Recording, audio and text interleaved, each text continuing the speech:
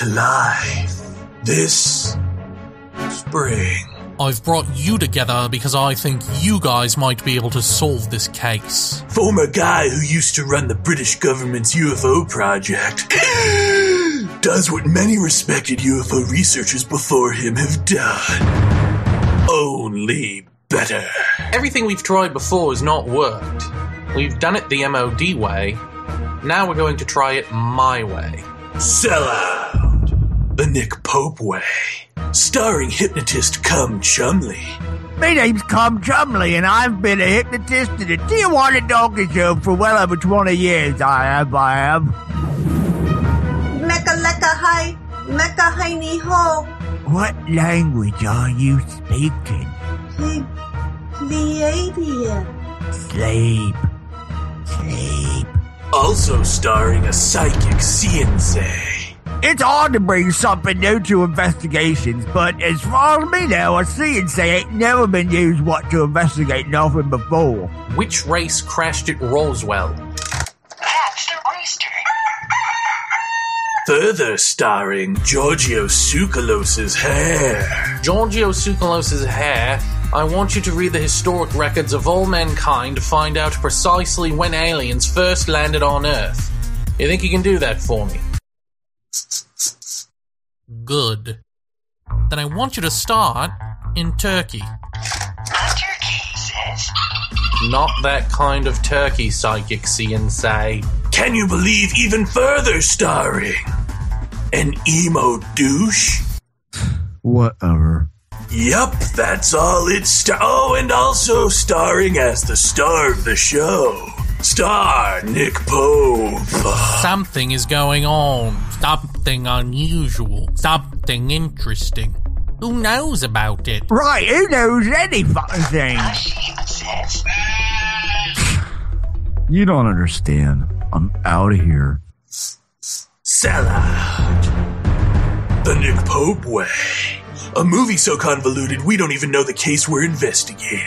Or if it's a movie. Is it a movie? A TV show? Fuck. Won't you join me, Nick Pope, on the trip of a lifetime? To the bank. No. Jeff, if I'm making weird sound effects, that can only mean one thing. It's our 100th episode. Dun dun dun. Dun dun dun dun dun dun dun dun. That's pretty landmark. That's triple digits. That's a lot of work. Yeah, I don't know what the hell happened. It's like, first we had Whitley on and then I blinked and now this. Not really. No, not really. Yeah. But thankfully we have a great guest to crack the 100th. Absolutely. So that fell into our laps rather nicely. And that would be, of course, one Dr. Raymond Moody. Should I read from his list of accomplishments? I think you should. All right.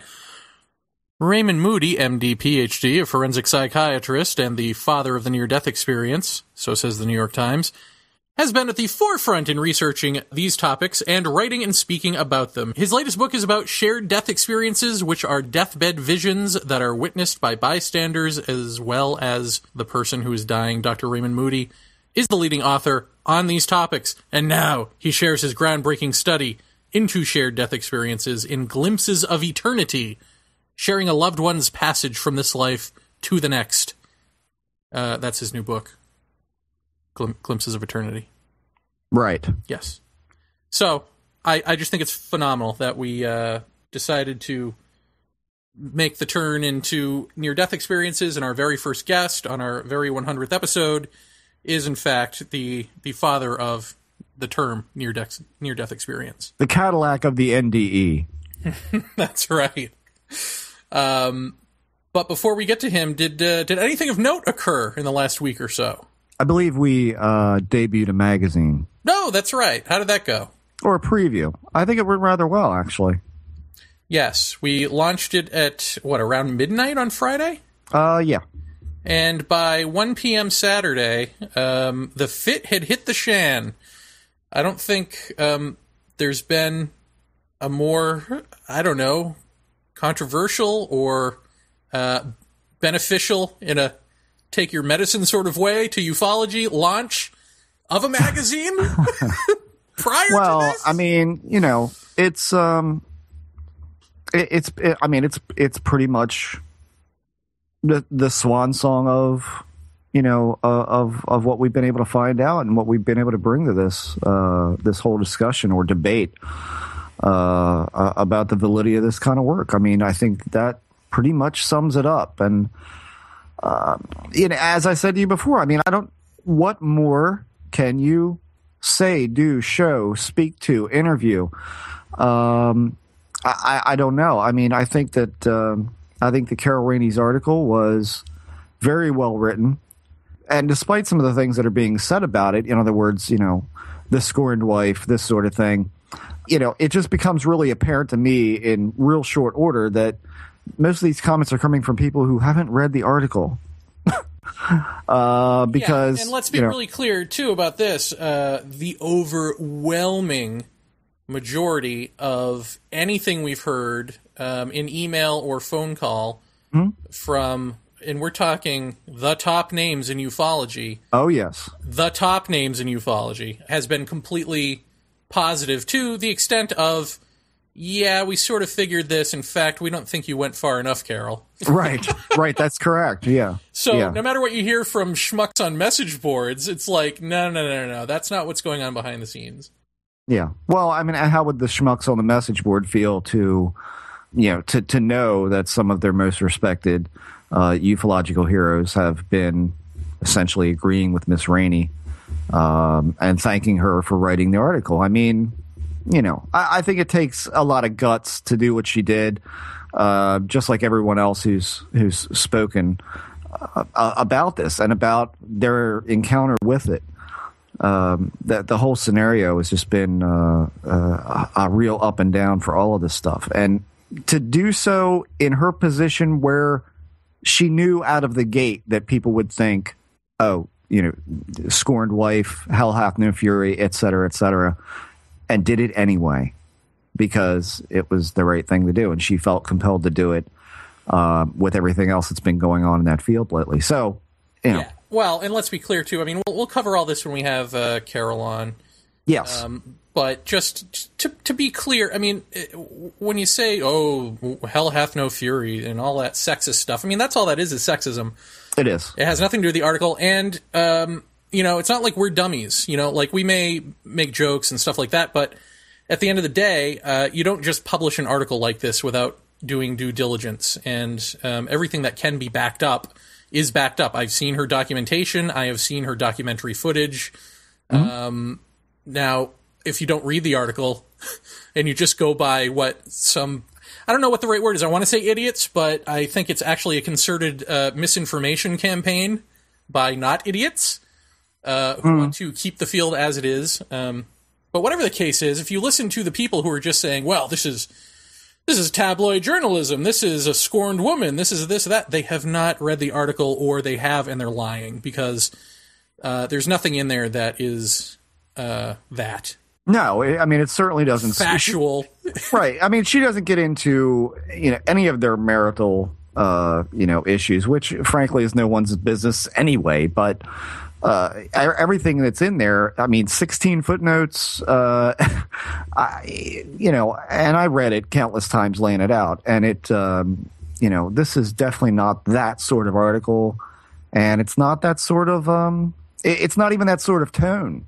I mean, this is I was there, I witnessed this, and here's what I saw. I mean, that's it in a nutshell. And again, I've encountered a couple of people on message boards the past couple of days that I think were wholly unaware of the entire upheaval in this little corner of the field. And I'm amazed to see that some people won't even listen to the Lilienfeld episode and want to engage in a conversation about this. And I just go, look, you need to listen to this episode. This will lay or set the stage for you into what we're talking about. And all of this that's come after has been the result of the pathway towards, that sort of thing. And I'm shocked at the amount of people that just want to keep going and won't do the simple out of listening to the program. It's free, for Christ's sakes. Well, you know what I think part of it is we're so used to not dealing with these really cut and dry factual nuts and bolts sort of things that we want to pretend that everything's up in the air and we've got a valid opinion about everything. And so I think when you get into that mode with all of this esoteric stuff, when something comes along that has been answered, right, has hypnosis, which I didn't know until I looked into it, thanks to you. So, but when you do, it's all right there, and it's like, oh, eureka. No, there actually are myriad tests that all point to the same results, that... Right. And people want to point to, like, well, I mean, I think we mentioned this on the show. It's like, well, what about Dr. Simon with the hills? And it's like, but that was... I mean, how many decades was that ago? I mean, the information has changed. The people know more now than they did back then. You know what I mean? Right, it's like, duh. So if you just follow the actual science, and I think that's something people don't want to do, because they want everything to be an open-ended question where it doesn't need to be, because that's just what we're used to. Well, you know what? I don't even know if it exists in that kind of fashion. I mean, I think for the past, God knows how many years, we've seen ufology kind of close itself off from people who could potentially help, because I think ufology sees everyone on the outside of ufology with any sort of alphabetical abbreviation after their name as, wow, this is someone who could level something that actually destroys the work we're doing. And I think there's been this, whether it's conscious or subconscious, I think it's been this pullback. And so anytime you tell someone, look outside of this and look what people outside of this field are saying about this, and they are the ones who are actually educated in this, and not a UFO researcher. I mean, this dire cutoff, it has really been a lot of what's been detrimental to this field is we shut out what we don't want to hear because we immediately think anyone outside of this with any kind of educational authority is going to be a debunker. And that's, as we found with some of the guests on this show, is clearly not the case. There are people interested in this. There are people interested in digging into it that are not, I would say, oversaturated with their educational dogma to just immediately dismiss it. And so that's where you could go with that, is just to say we've been so cut off that people don't even know that that alternate opinions exist that don't necessarily completely destroy your work or your thought, and then there's some that do, and we've got to explore both of those. Right. Yeah, and then of course the other thing that we've seen by way of detracting, I guess, is just, well, this is it. This is the fuel that the debunkers need. This is the end. Now that it's like, I'll do a little. Get me started. I'll do a vlog about some of this. I'm sure we'll talk about it next week in depth. But the thing that I've been saying was amazing about the Emma Woods thing is, look at this. Isn't this amazing that experiencers? I mean, I said this in the article, that experiencers are the ones exposing this stuff, right? And so debunkers and professional skeptics, let's say, can't hide behind. This points to a psychological conclusion, or this points to just purely bad research, and there's no phenomenon there. No. And I'm now formulating the argument that it's all a cottage industry, and so if they wanted to do that, they could have done that before. If a skeptic wanted to have come up with this type of work, or even George Hansen's work on the Linda Cortilli case, they could have done so, and the reason they don't is that this is their profession. And so they need they need stuff to rail against, so they're actually part of the problem. I think I would make that argument. Well, I mean, it's just like, what I saw written by a ufologist or someone interested, obviously, in ufology in some way, that this is not only a big blow to abduction research in general, this whole thing, but it's also giving, like you said, skeptics the fuel to dismiss all of this and give abductees or experiencers a harder time than they already have. And so my answer to that is, okay, so we should just live in delusion land because that's where it's comfortable and they can't get at us. That's better? I mean, how is that better? I don't understand that kind of mentality. That absolutely floored me when I saw that coming from someone who, you know, obviously is interested in the UFO field in the positive sense. I couldn't believe that. I thought, well, there it is. It's about winning an argument against skeptics. It's not about what is this really? Where is it coming from? What could it mean? How do we get better questions? None of that. It's all about, well, now we're screwed because now they've got the bullet in the chamber to put it in the head of this thing, and there's nothing we can do about it because that's the way it is. No, that's not it. And, you know, just I think just before I left work today, we got an article written by a skeptic where it's like, oh, yes, we've already known this and blah, blah, blah. And, well, okay, where you been? Because like Jeremy just said, I don't see where any professional skeptic organization nor singular Superman skeptic has taken this on and figured it out. I haven't seen it.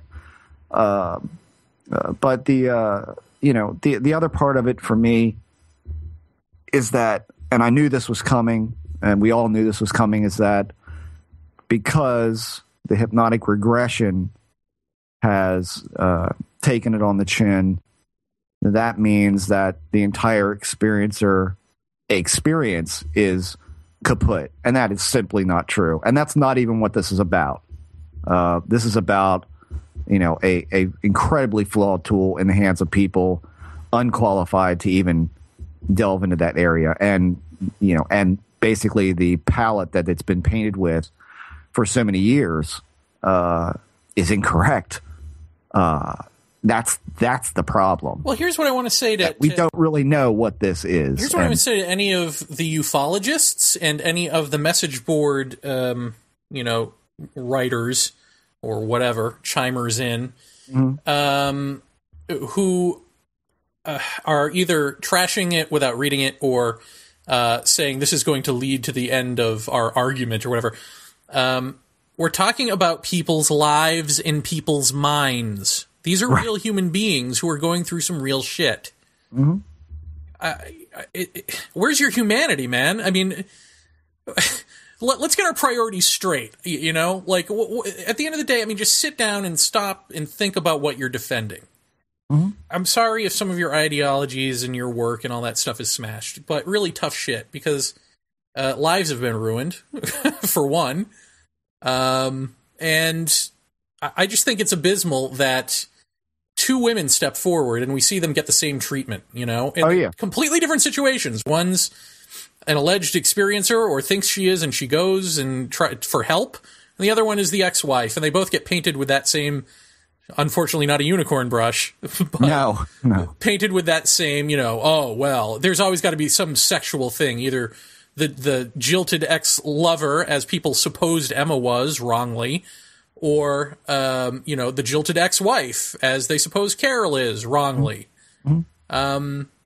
Well, there's always going to be anything to not deal with the fact of the matter. Right, exactly. But they don't want to deal with the fact of the matter because it hurts the way they think. It hurts their ideology. But what they're not getting is that beyond that ideology are human beings who are being hurt by this bad research, because these are human research subjects that we're talking about. Mm-hmm. Yeah. So really think about it in these terms and just stop and think about it.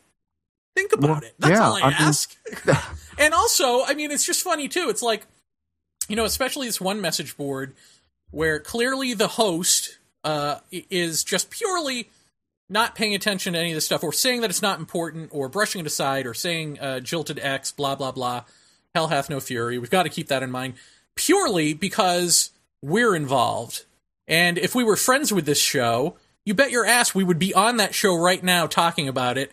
And he'd be like, oh, this is great stuff, guys. Great work. Clap, clap, clap. So for him, it's not even about anything other than us, you know, in that sense. You know what I mean? And if anyone thinks that that's not true, you're out of your mind. Yeah, good so point. what is that about? What is that about? I mean, think of just everybody stop and think that there's humans involved here, people. Well, because it's all about winning the war. It's all about the fight, the conflict, which, let's face it, 90% of the message boards out there that you look at, what are people doing when it comes to this subject? They're insulting each other, they're fighting. And I've talked about the reasons I think some of that happens, but ultimately I think this attracts a lot of heavy debate, and especially debate in a field where belief systems almost have transcended into a religious kind of viewpoint, and that's where a lot of that fervor comes from when you're talking about art. Are you art. not allowed to have an informed debate? Because to me, this is like the typical American dumb is cool, only ufological style. It's like, what, you book learned people are part of the conspiracy, man. Yeah, it's like, no, dude. We just studied some stuff and found out, and you can too. Well, yeah, and that's just it. I hope that doesn't cramp your style to learn before you speak. Well, no, it's I don't want to hear that. I don't want to hear that, because that, see, and this is what a lot of people aren't getting about this, is that whatever hypnotic recall regression has done in this field, and whatever framework or brickwork that it laid in the beginning, that's been built upon. And that's not only been built upon in ufological circles, in the research circles, but it's also been built upon in the populace as far as a belief system goes. So you're talking about pulling out the cornerstone. Nobody wants that, because then we got to start building all over again. And unfortunately, at least for me, and this is strictly my viewpoint only, at this point, hearing from the professionals that we have, reading Dr. Kochjohn's article in the Quarterly, looking at all of that, it's not a question of, well, what's your opinion? You follow what I'm saying? Here a while back, there was a message group that I was on emails, and with some of the biggest names in this field. And there came a photograph, and I said, yeah, clearly this is not what it appears to be.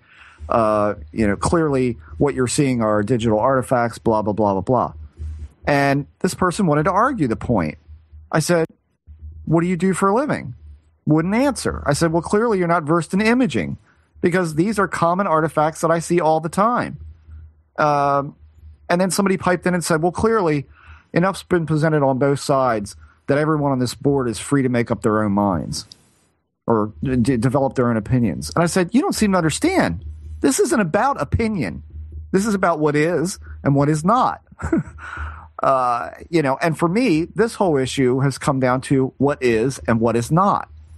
I don't see an opinion to be made here. I see it as, wow, look what's gone on the past umpteen million years in this field that now we're finding isn't worth a damn. I mean, that's it. So, yeah, the cornerstone is being pulled out.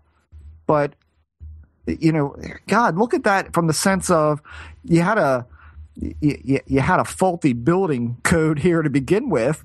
And now it's time to get serious and start really looking at this in different ways, from different viewpoints, and start building some kind of foundation that can be leaned up against without somebody, going, oh, wait a minute, don't lean too hard on that part because it'll fall off. I mean, I can't understand that if people care enough to be so deeply involved in this and put so much of their emotional investment in a subject like this, why they don't care enough to want to know that this has been incorrect, suspect at best, and dangerous at worst. I mean, that for me ends the story right there. It's time to start rebuilding this thing up and start exploring new venues of how to explore the experience or phenomena. Yeah. I mean, you say what this thing isn't where you can, and that's what we've done. And now you move on and trying to figure out, well, okay, what is it? Right. And so that's what we're going to do right now with Dr. Raymond Moody. We're going to go in a whole different direction of seeing what links there are in near-death experience. And, it's interesting. there have been studies comparing near-death experience to alien abduction, but I'd have to go back now and look at them. Kenneth Ring wrote a book about it, and I'd have to go back now and see, well, did he base it on hypnotically retrieved testimony or not? Would those similarities stand up if you took out the hypnotically retrieved testimony? I think they probably would in different ways. Like in reading Moody's book, certainly people hear whirring sounds and buzzing sounds, and the room goes weird. I mean, it's the same stuff that we hear from experiencers. It's the same stuff we hear with the onset of a DMT trip. Yeah, everybody, when you're listening to this interview, keep other shows we've done in the back of your head, and I think you're going to find a really interesting correlation with a subject that we've talked about multiple times before on this show. Yeah. So, let's do the show. Let's onward and upward, and we'll come back and we'll talk about it when we're done chatting up Dr. Raymond Moody. Paratopia, without further ado, please welcome to the program. You know him, you love him, Doctor. he loves being called Doctor. Raymond Moody. Raymond, thank you very much for coming on the show and for being our very first guest about near-death experience. I mean, who better than you to talk about near-death experience? You coined the term. Oh, great. Well, thank you so much. I am curious, too, about what you guys do. It's like I haven't heard the show before, so what your particular interest is and so on. Well, we're debunkers, and we're here to tear you apart. Oh, no. Great. Oh, no, this is good, because I am the ultimate debunker.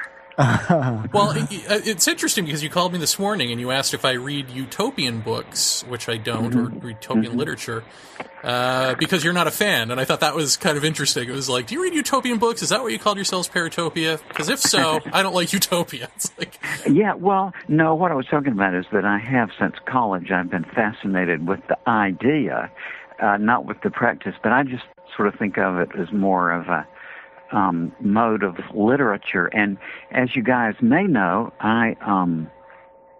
before I went to medical school, I got a PhD in philosophy, and I was a philosophy professor for a while. And, Plato, I suppose, was the original utopian thinker, and he is still my favorite philosopher overall. Well, I actually have some questions in terms of your background as it relates to your work with near-death experiences or your experiences with near-death experiences. I mean, maybe we'll just jump in with a deeper question here, which is, do you think that your background and who you are as a person plays a role in what you've experienced and how this information has come to you? In other words, you talk in your book, Glimpses of Eternity, of having a shared near-death experience with your mother and some other people in the room.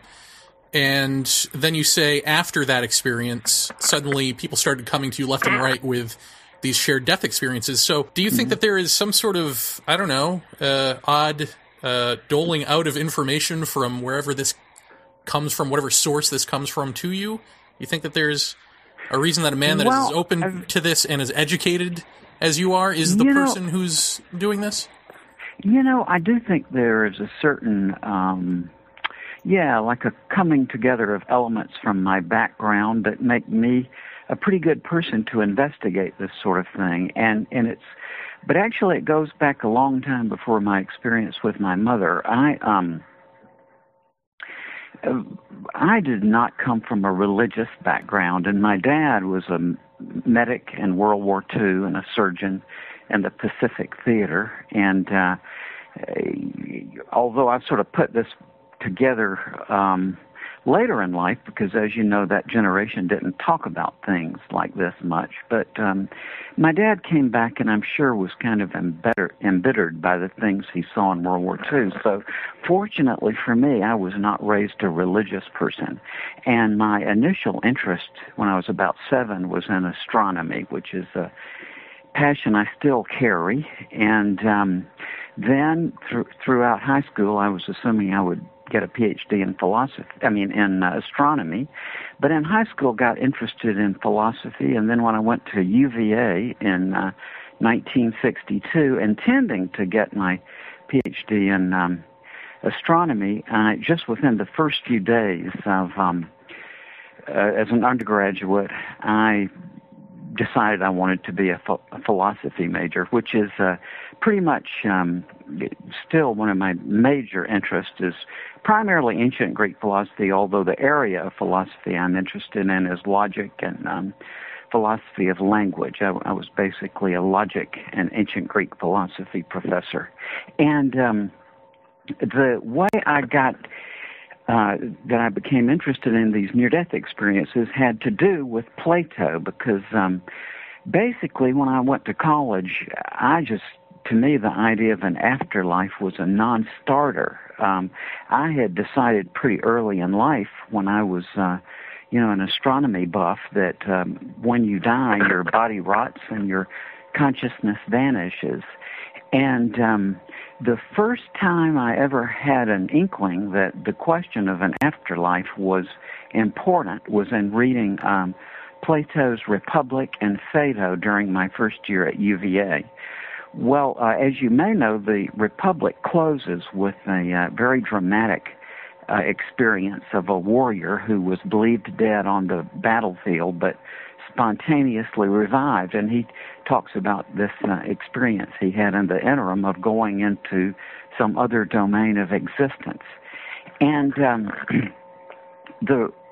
being very impressed by Plato, he's still my favorite philosopher. I sort of went on through and did my major in philosophy at UVA. And then my third year there in 1965, one of my philosophy professors told me that right there in Charlottesville at the medical school was Dr. George Ritchie, who was a professor of psychiatry there, who some years before had actually been pronounced dead. And and in the meantime had this remarkable experience. So in 1965, I heard Dr. Ritchie talk about his experience. He often talked to student groups on around UVA and so on. And then I went on and got my PhD in philosophy. And in 1969, after I finished that, I became a philosophy professor for 3 years.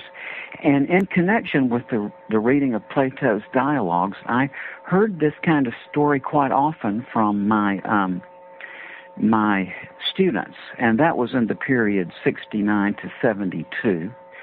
And then when I went to medical school in 72, I already had interviewed roughly a dozen people who had been to the brink of death and had these experiences. And obviously, the medical training was an opportunity to talk with lots of other people who had been to the brink of death and so on. So that's how it got started. The notion of an afterlife was really not what appealed to me. What has always been most interesting to me as a sort of general overall theme of the questions I'm interested in is what it is that makes something unintelligible.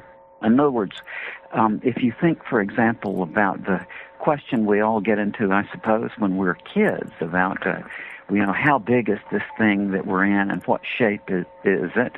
Well, either answer you can give, either that it ends in a wall, say, at some vast distance, or that it goes on forever seems literally unintelligible, right? I mean, it doesn't make sense to say that there's some kind of wall around the universe, because you can always think, well, obviously the notion of a wall implies something on the other side of the wall.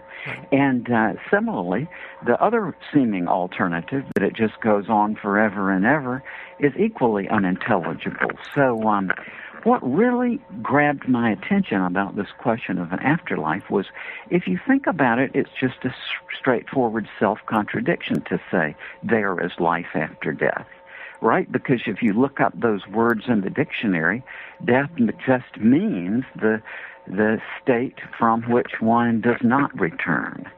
That, in other words, the final irreversible cessation of life.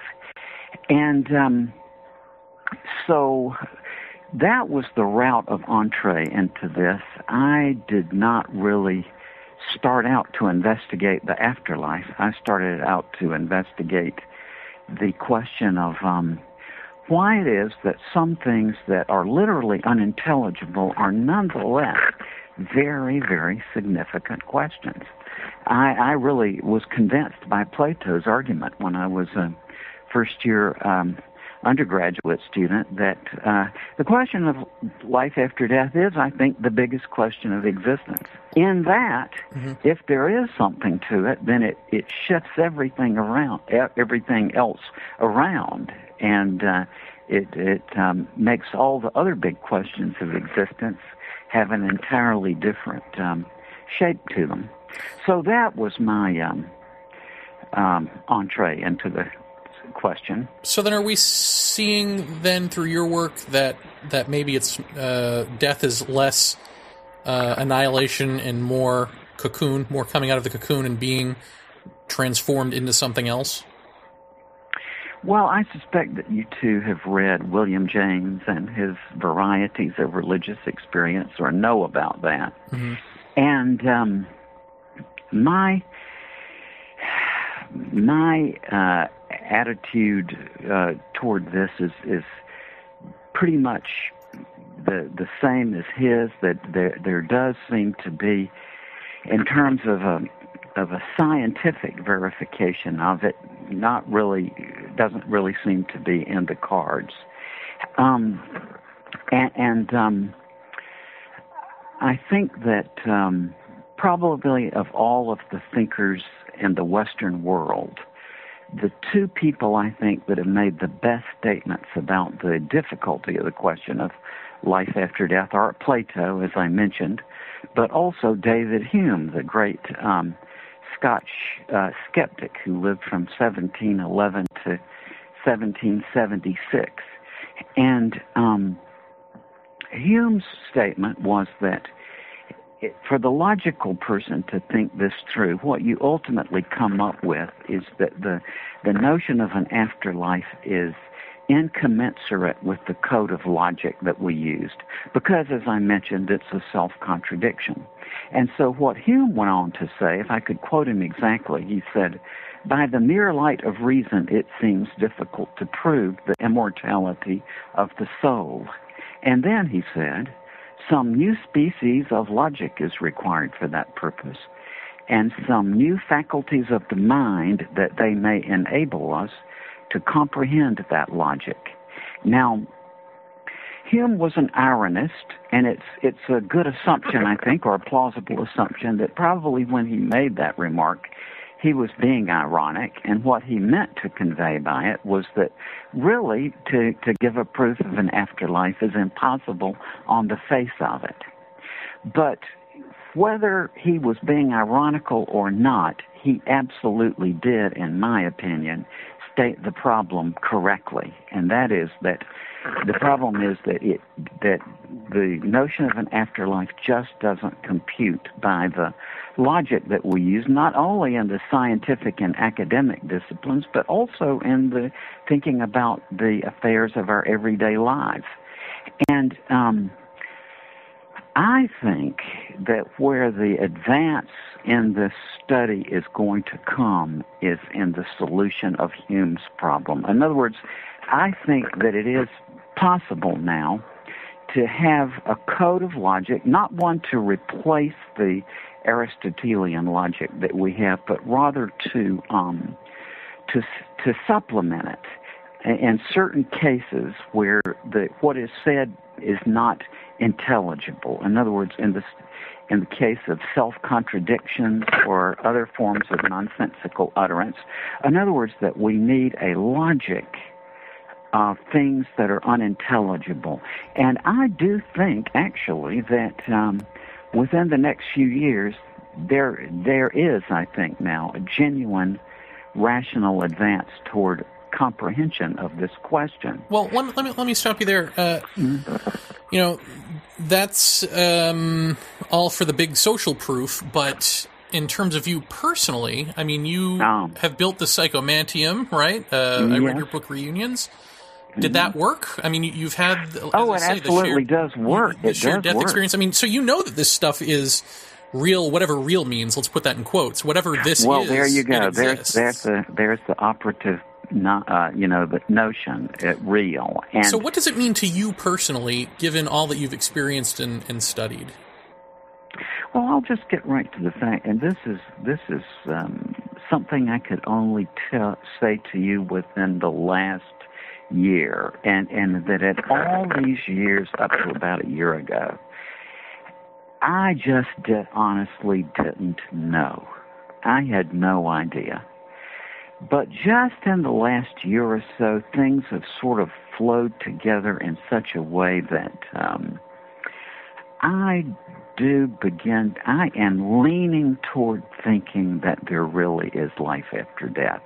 But more importantly than that, more importantly than my personal opinion, is the fact that I say this within the context of knowing in my mind that the essential logical problems have now been worked out, and that not only do we have this extraordinary number of near-death experiences, but also, as we now know for sure, that people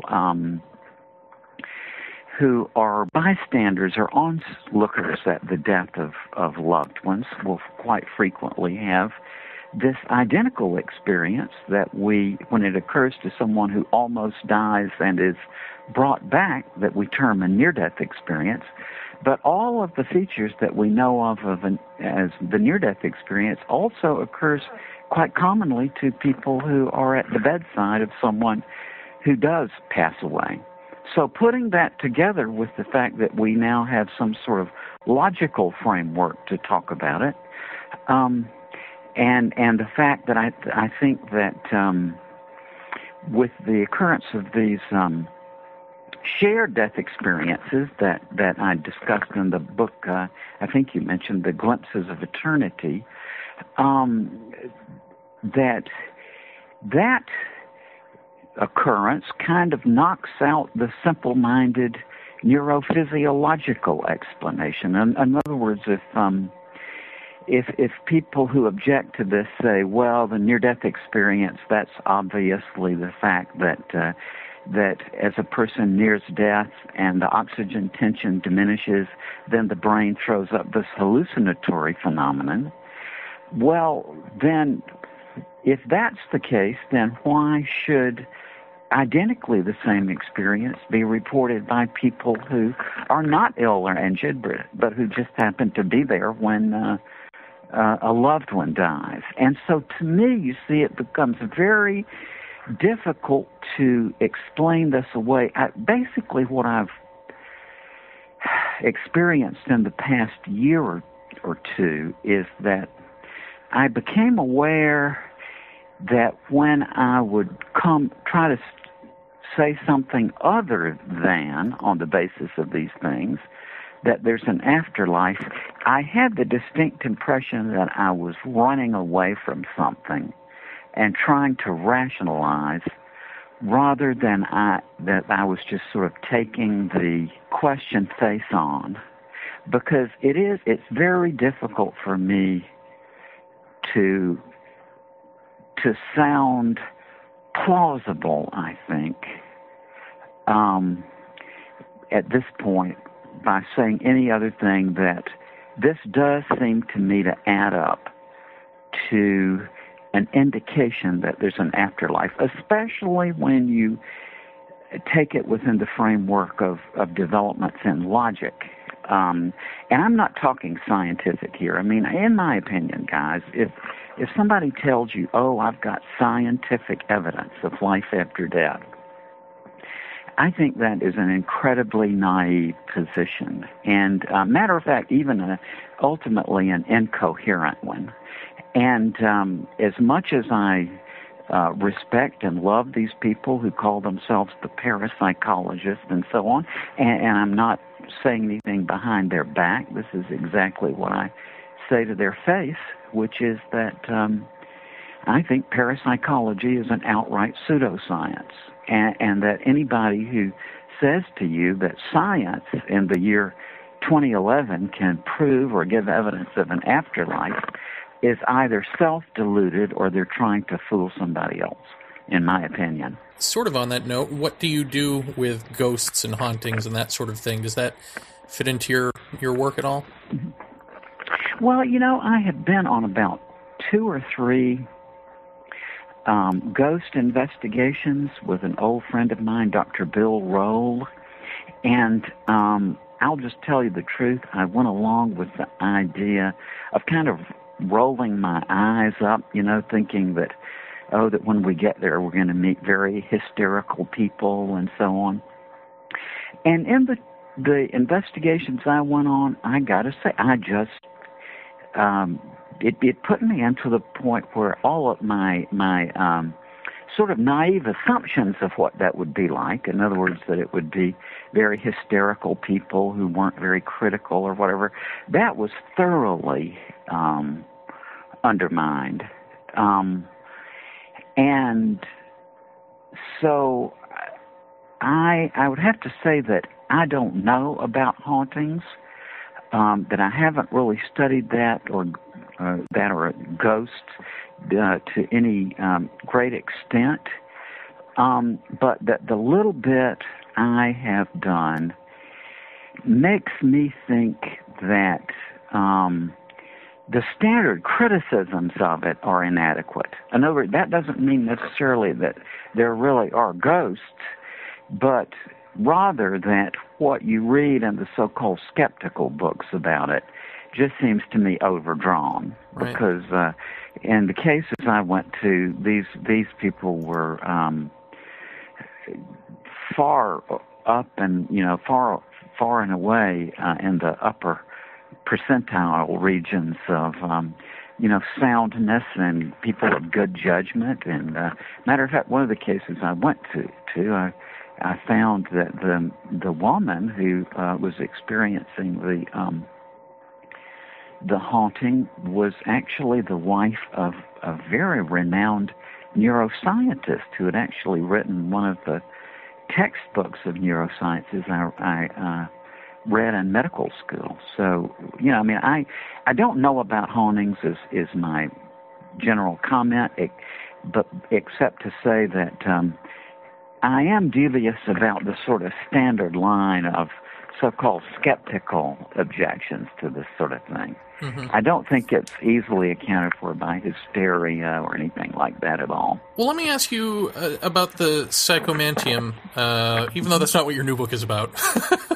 I got to ask a psychomanteum question because sure. You've been, I assume, experimenting with this for a long time now.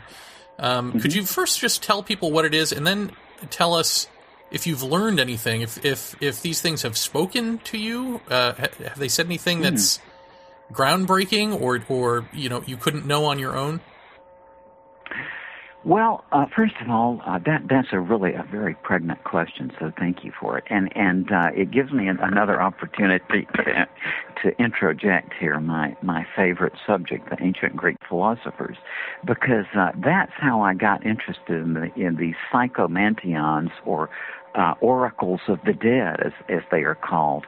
I had read about them in college, and Herodotus, the ancient Greek historian, and also Aristophanes, the Greek playwright, wrote about them, and Plutarch, and many, many other early Greek philosophers were involved with these institutions, and the specific interest to me has to do with the fact that,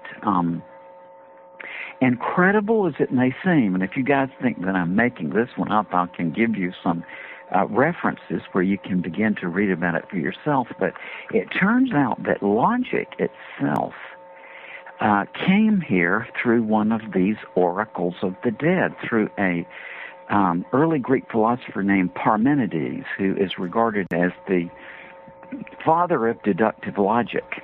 And in his day job, Parmenides, who was a pre-Socratic philosopher, worked at one of these oracles of the dead, and during one of his trips to the other world, met this goddess who revealed to him the basic principle of deductive argumentation, and in the form of a song. And that is how logic began. And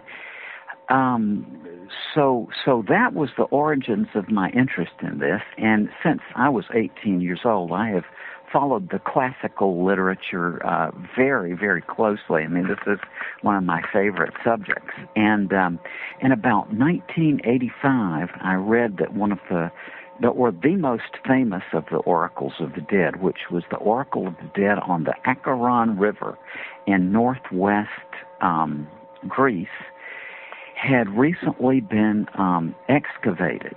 And in the excavations, what they found was the remnants of a large bronze cauldron that had been placed in this underground facility in such a way that indicated that when people saw these visions of their deceased relatives, they were circling this cauldron. And as soon as that I read that detail, I knew exactly what it was all about, because I had known from other readings in ancient Greek literature that this was a very common knowledge among the ancient Greeks, that, for example, they would polish a metal bowl or have a bowl and fill it up with water and top it with a layer of olive oil.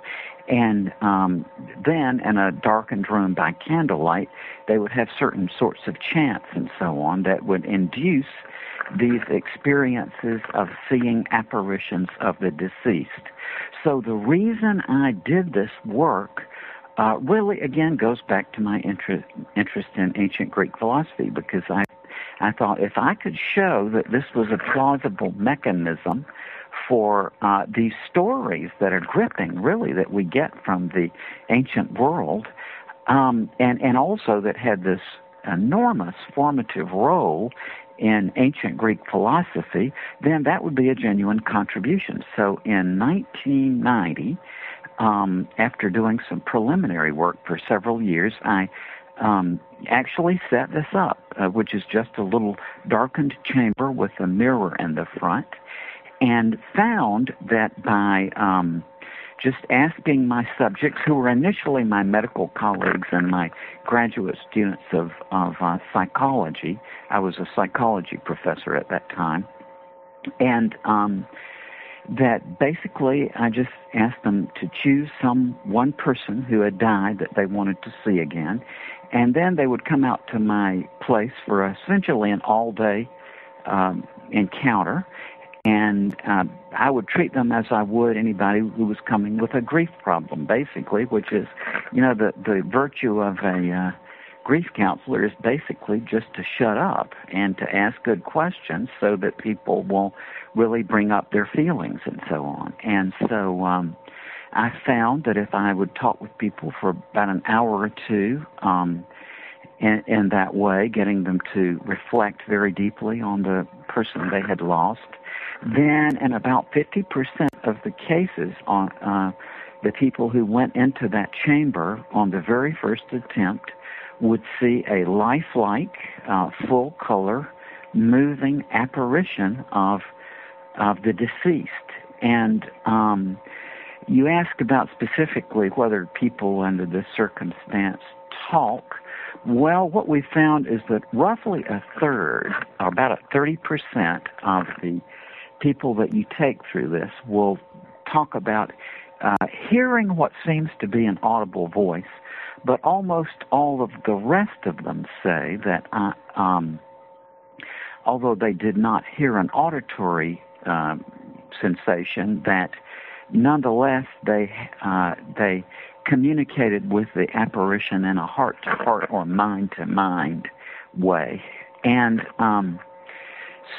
and incidentally, this work has now been reproduced by many other people, most notably, I think, by Dr. Arthur Hastings, who is at the Institute of Transpersonal Psychology in Palo Alto, California. About, 16 or 17 years ago, they came out to my place, and I taught them how to do it, and then they took it back to their institute, which is a psychotherapy training institute, and they've been experimenting with it for years and have published papers on it and so on. And they use it as a way of teaching their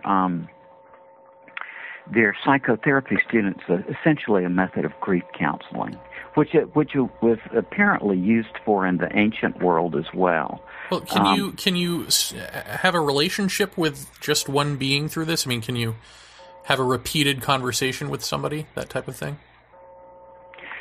You know, I suspect so, but there's been a very interesting phenomenon with this, and that's that you don't tend to get repeaters.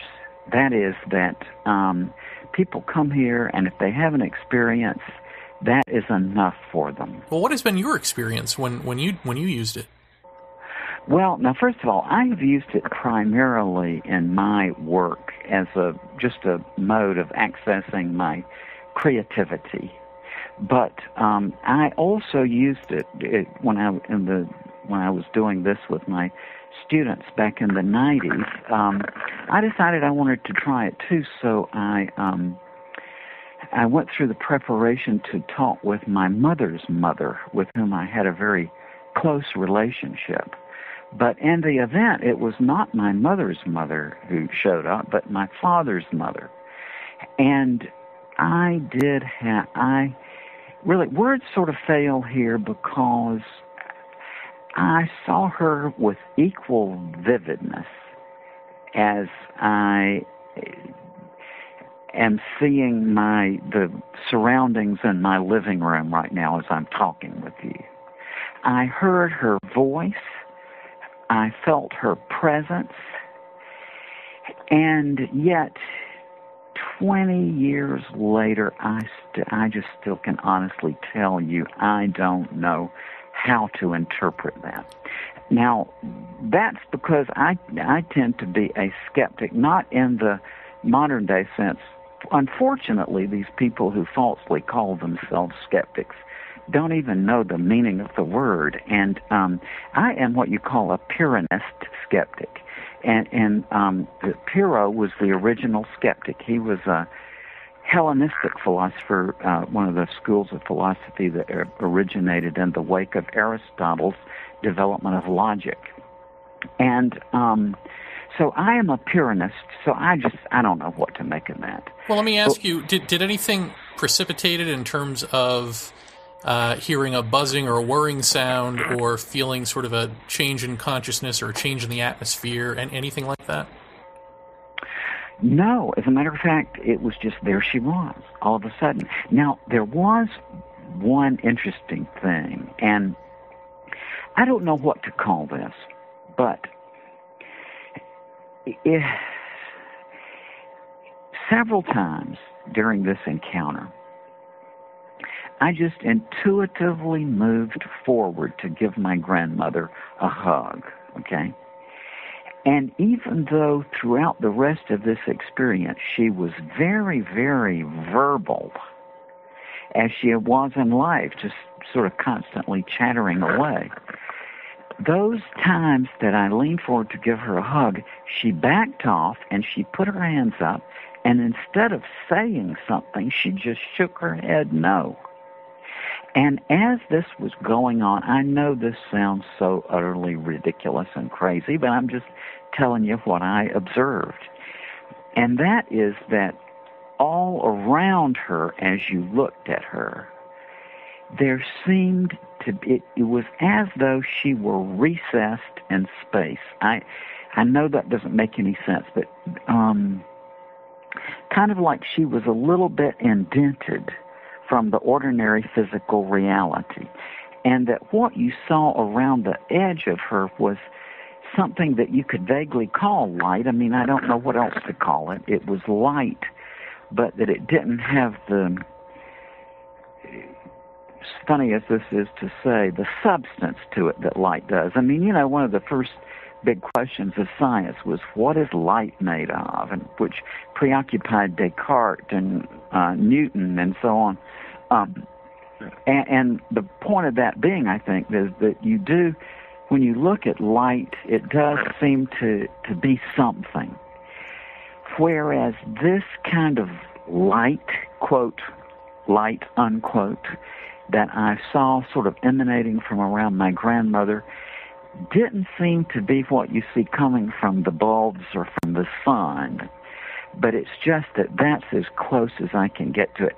Maybe equally valid would be to call it electrical or something like that, but even to call it energy, I think, is a little bit of a misnomer, because my suspicion is that we are not dealing with the physical level of reality in this kind of thing. That's not to say that I understand what that other level of reality is like, but I sure do want to know. Well, I'm curious. This is mind-blowing. When you saw her, do these apparitions stay within the framework of the mirror or not? No, they don't, and it's really interesting because that's got to be somewhat disconcerting, right? I mean, well, that's exactly right. I did not anticipate it, although in retrospect it made perfect sense because, this is not anything new. I mean, this is not an invention of Raymond Moody. This literally, the earliest evidence of this sort of thing literally goes back 10,000 years to the excavation of a temple site in Turkey, where they found these crystals that had been obviously shaped so that people could hold them in their hands and gaze into them. And but when I started this out, I assumed that it would only be about 1 out of 10 subjects would see something, and if they did, it would be confined to seeing a vision in the mirror of the person they had set out to see. And that does happen sometimes, but there are numerous remarkable instances, such as you described, where the apparition actually does seem to step out of the mirror. And, then you think of all the folklore, for example, and what immediately came to my mind was Aladdin and the magic lamp. Most of us read that story in the Golden Book version, which tells us that Aladdin rubs the lamp and then the genie appears, and that makes it seem like a magic ritual or something.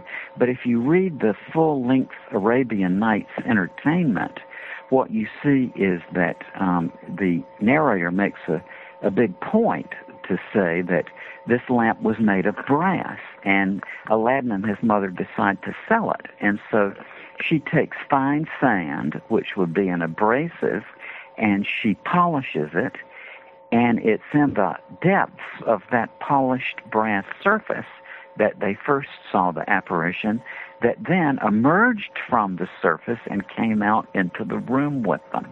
Huh. And I just never put it together until after the fact. But that does absolutely happen, that in an appreciable percentage of these people actually say that they see the apparition step out of the mirror. Or others will tell us that they feel that their consciousness goes through the mirror, and they meet their deceased loved ones on the other side of the mirror in a sort of parallel three-dimensional world.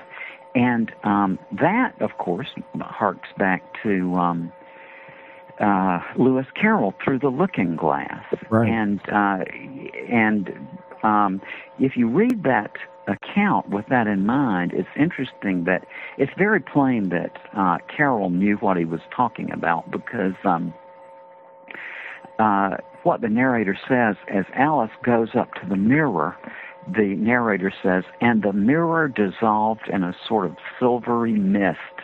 And that's exactly what people say. They say that the first thing they see is this mist and cloud which clears up, and then the three possibilities. They see the mirror, the apparition apparently on the other side of the mirror, and the subject is on the other side. Or sometimes the people say the apparition emerges from the mirror, or other people may say that they feel their consciousness goes through the mirror into this alternate realm. Huh.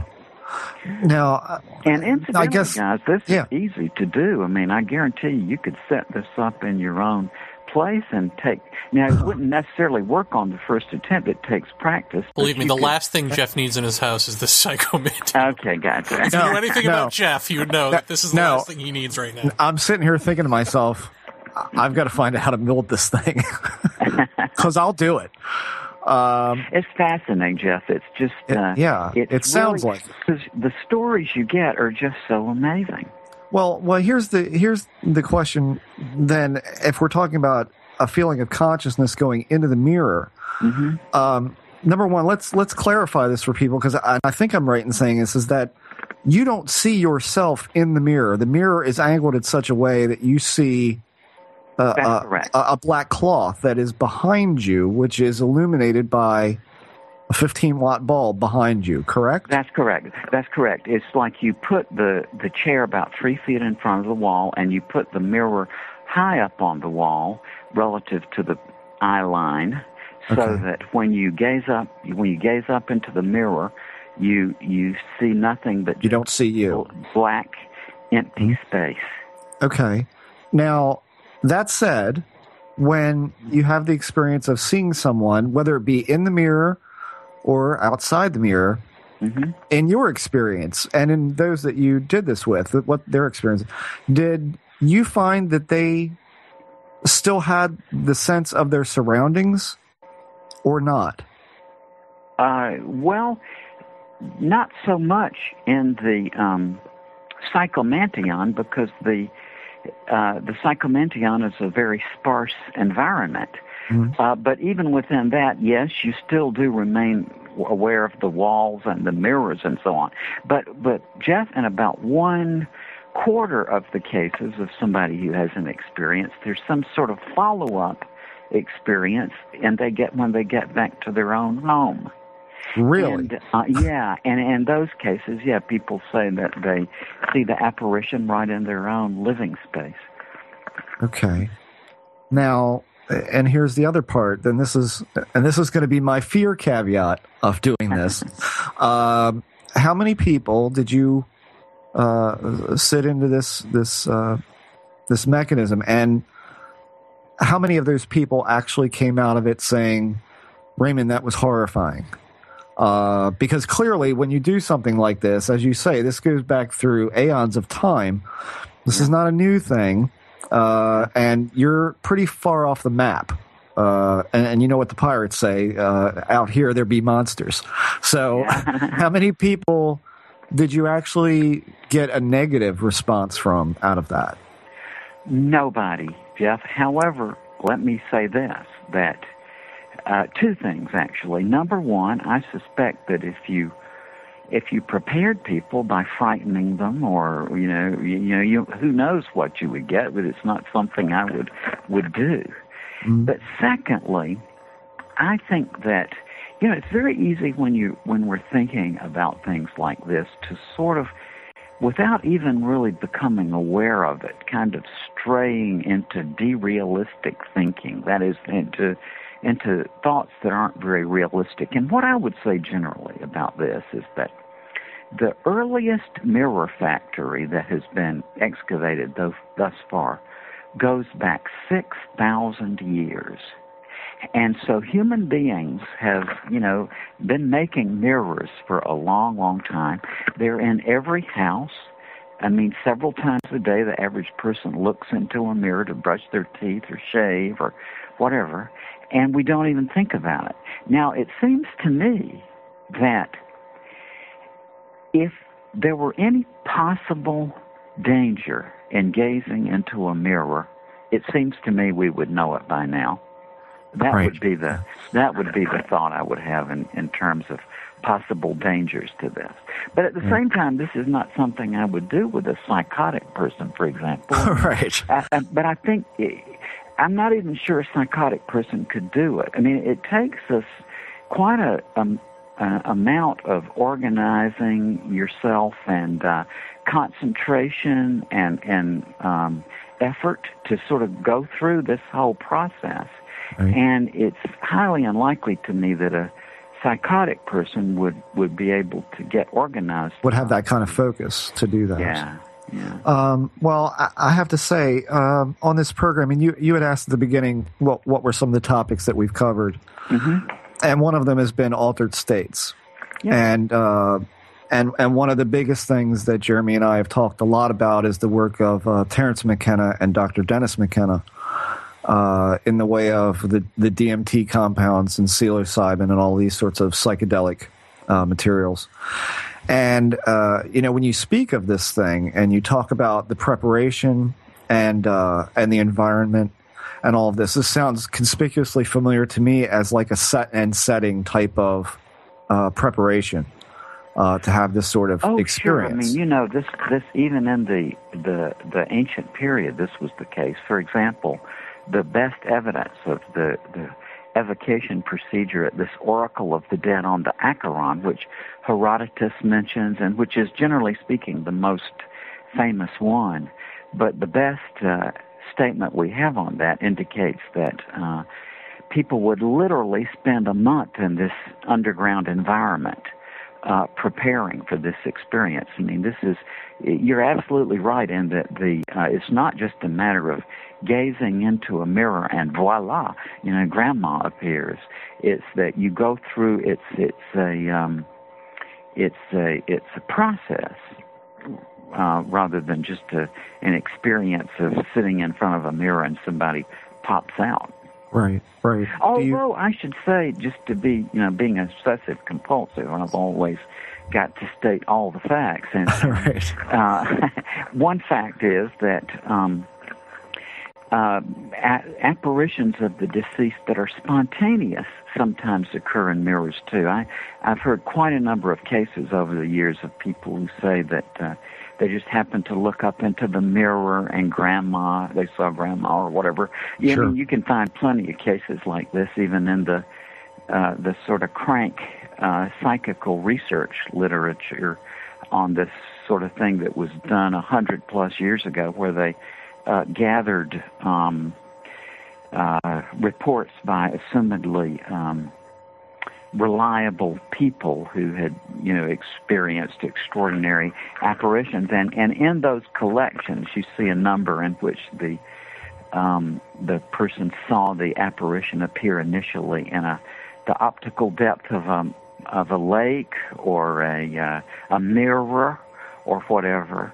And numerous cultures in which this was done, including the Cherokee, which I'm particularly interested in since I have a Cherokee great-grandfather. But the Cherokee did this in clear ponds, and they would stand beside the pond and gaze and see the visions form up in the depths of the water. Huh. Now, again, when you're looking at this apparition that is either, how do they materialize, number one? I mean, how does that visual work? Does it work the same for everyone? And two, do they seem to be in an environment at all? Do you see any sort of scenery behind them, or is it just them alone, isolated upon the blackness of the mirror? Sometimes it is that they just appear in the mirror, but other times it's replete with scenery and so on and surroundings, and that's especially the case where people say that their consciousness is propelled into the mirror and they meet with deceased relatives. But a very interesting detail, at least in the ones I've done which have that feature, is that they just find it very difficult to describe the surroundings. And the what often comes to my mind in listening to them try is, for example, what's like when you're looking at one of those Escher prints, and you can see the hooded figure going around and around and around the four-sided staircase, and each figure, if you look at it, it goes up and then turns left, or turns the corner and then goes up and then turns another corner and goes up, then another corner and turns and goes up, and then they end up at where they began, right? And right. So similarly, it's like people, the difficulty that they have in describing the structural features of it seems to me to be very commensurate with what the difficulties you have, for example, in describing the Klein bottle or all those different weird graphic figures that we get from Escher and other artists who've done. It's almost in the sense that geometry doesn't adhere to what we're used to seeing in daily life. Well, that's exactly right. And, there's a very interesting French, very fine man, a general practitioner in France who's for 20 years been investigating the near-death experience because he began to hear them from his own patients. And he was very impressed by the geometric anomalies that the patients would describe. For example, patients often will tell you that they see through walls or whatever.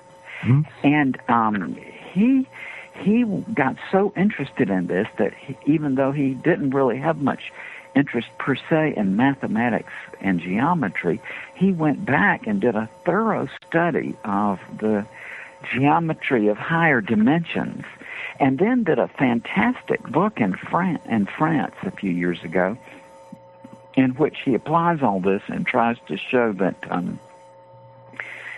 what patients with near-death experiences, that what they tell us about the impossible geometries that they witness is really quite consistent with a fifth dimension geometry. Mm. Because it turns out, if there were a fifth dimension and you were conscious, then you could see through walls, essentially. Right. I mean, the wall would not be an impediment, as it is to me right now. I can't see past my wall, but right. Apparently, at least some people, when they almost die and seem to be out of their bodies, what they report anyway is that the wall does not seem to be an impediment. Huh. Well, I'm gonna shift gears a little bit and ask you about the shared near-death experiences. And you, if I'm right, you actually experienced this yourself. Can you kind of walk me through a little bit of what did you see? What was your perception of the event itself? Mm-hmm. Well, first of all, let me give credit where credit is due, and that is that. When I first heard about these was in my first year of medical school. One of my own medical school professors, a very nice lady, approached me in the bookstore at the medical school one night and said she had an experience she wanted to tell me about, and she took me across campus to her office, and she told me that some years before she had had the horrific experience as it could have been of being there when her mother had a cardiac arrest and she was forced to resuscitate her own mother. And she said, but her mother unfortunately died during the attempt. But she said as her mother died, that she herself, this physician, felt herself get out of her body, and she saw her mother, to use her exact words, in spirit form, unquote, there with her, and she saw her mother recede into this light, and relatives and friends that had died of her mother's that had died before seemed to be coming from this light to meet her. And through the 70s, I heard quite a number of these shared death experiences, but then it was primarily from doctors and nurses. That is, that when I would be at a lecture or something, a doctor would come up afterward and say that as patient X died, that the doctor would seem to reported seeing what seemed to be the replica or a spirit or whatever word you would want to use of the patient, would get up and move away, or sometimes see lights, or sometimes see apparitions of the deceased, apparitions that seem to be coming to greet the deceased or whatever. And so I heard quite a number of these, and then beginning in the mid to late 80s, I began to hear more and more of these coming, not from doctors and nurses, but from people who were there when a relative died. And now, this is entirely my conjecture, but I think it's a plausible one. And that is that when I entered medical school in the early 70s, the standard hospital practice was that when the patient was dying, the doctors and nurses would come in this sort of paternalistic attitude. And the idea would be that this was too overwhelming for the patient's families. So the doctors and nurses would sort of escort the family out, and the doctor or nurse would be there for the terminal event. Well, then, now you see in 2011, that is almost entirely reversed. Now it's the standard hospital practice that the doctors and nurses encourage the family to be there until the end. And so concurrently with this radical shift of the hospital practice, I saw the change in these empathic or shared death experiences to where by the early 90s, I wanted to do a systematic investigation of this. And in May of 94, I went out west with a group of other doctors and psychologists and so on, and we were thinking of trying to figure out ways to investigate this systematically, and I was all hepped up about this. Well, we finished up our meeting on Mother's Day, May of 1994, and I called my mother from the shopping mall, the payphone, to wish her a happy Mother's Day. And when I did, naturally I asked her, "How are you doing?" And I remember she was very cheerful and chipper, and she said, "Oh, I'm doing great," just like that.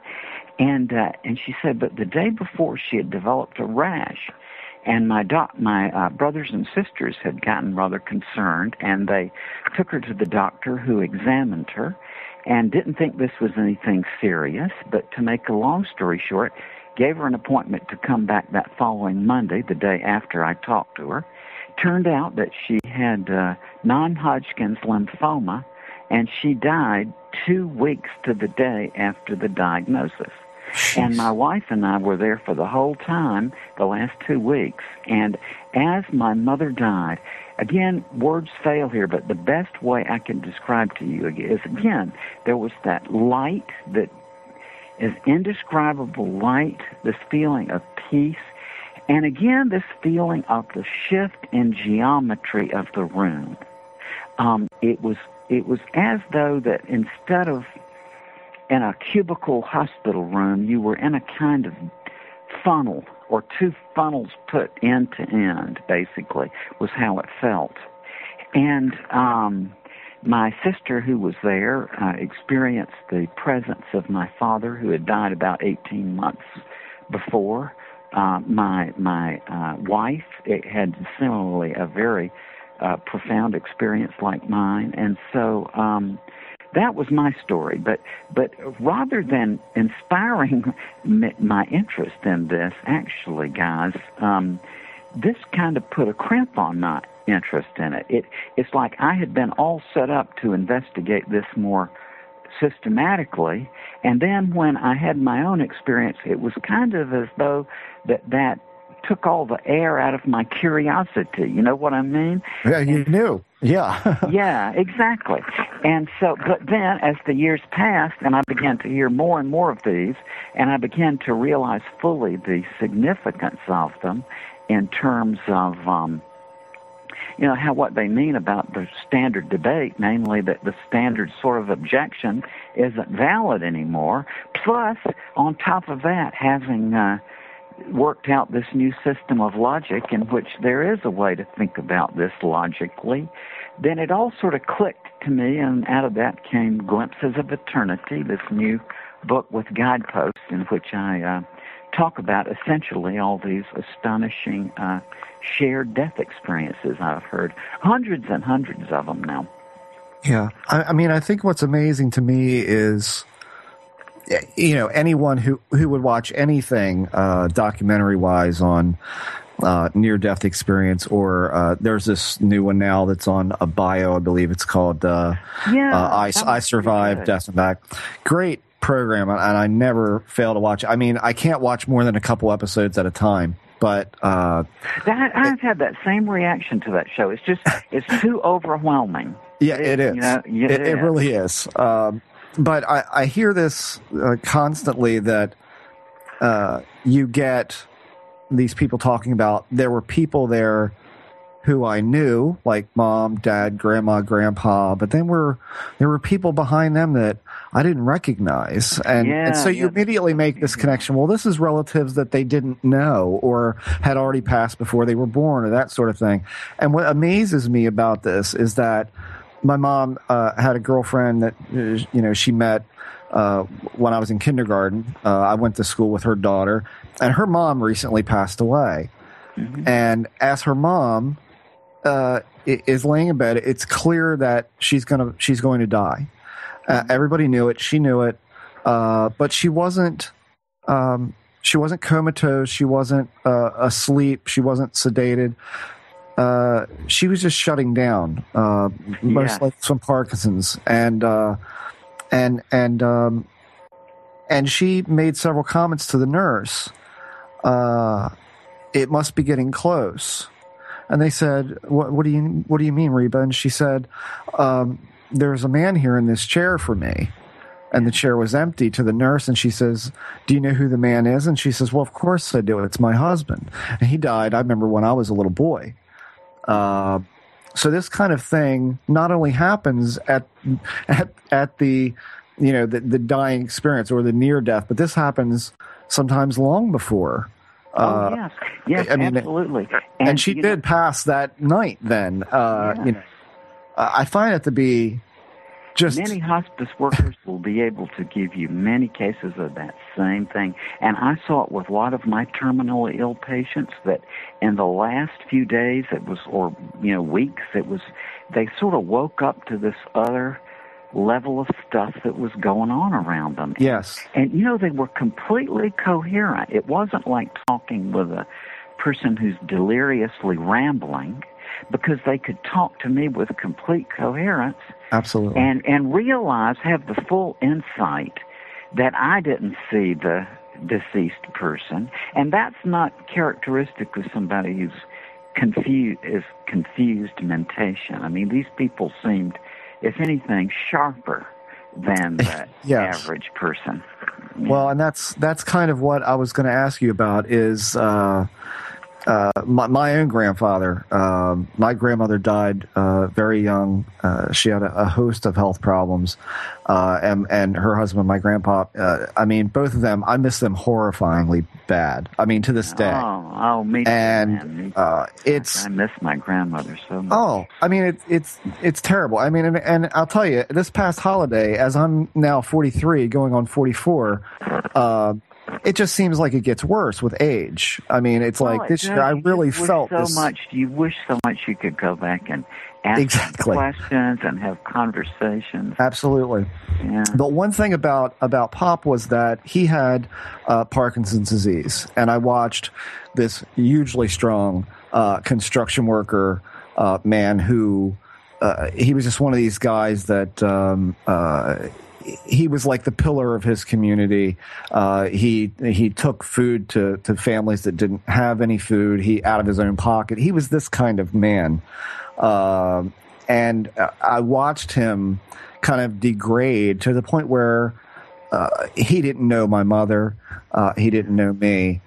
And so when he got really bad, my mom said we should take him to the hospital, and his doctor's answer was, to get better for what?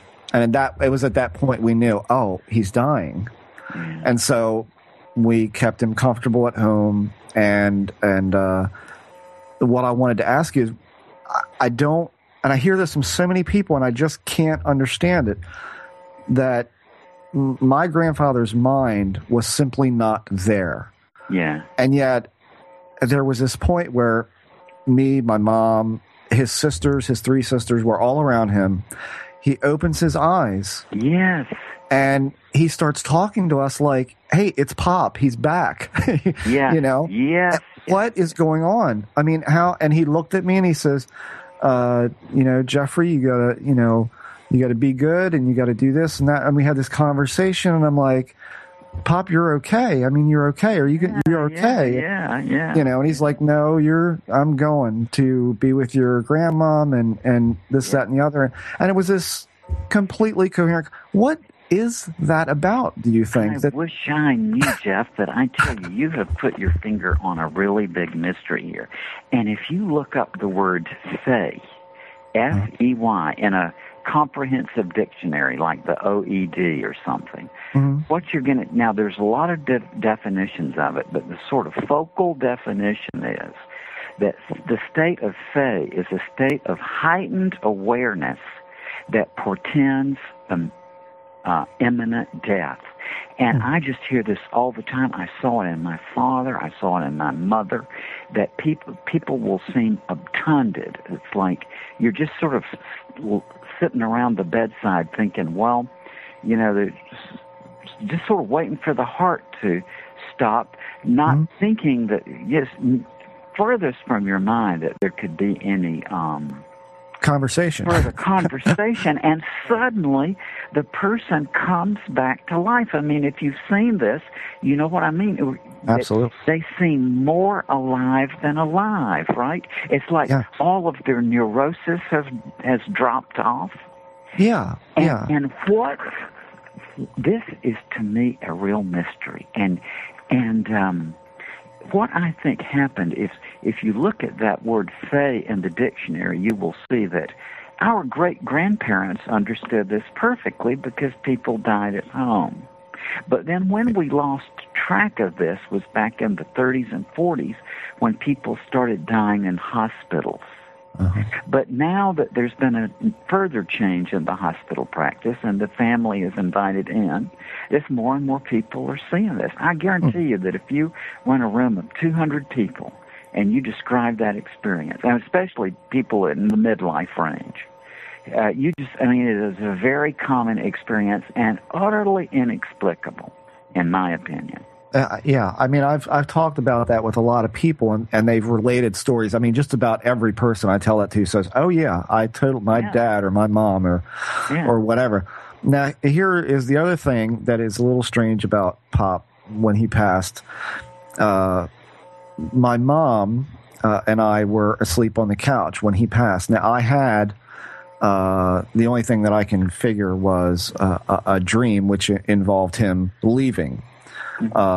Which I've never really talked about, so I won't start now. But there was, as she was awakened to go in to the room because my aunts woke her up and said, it looks like he is going. She said when she walked into the room that he was saying Maya over and over and over again until it became a whisper. My goodness.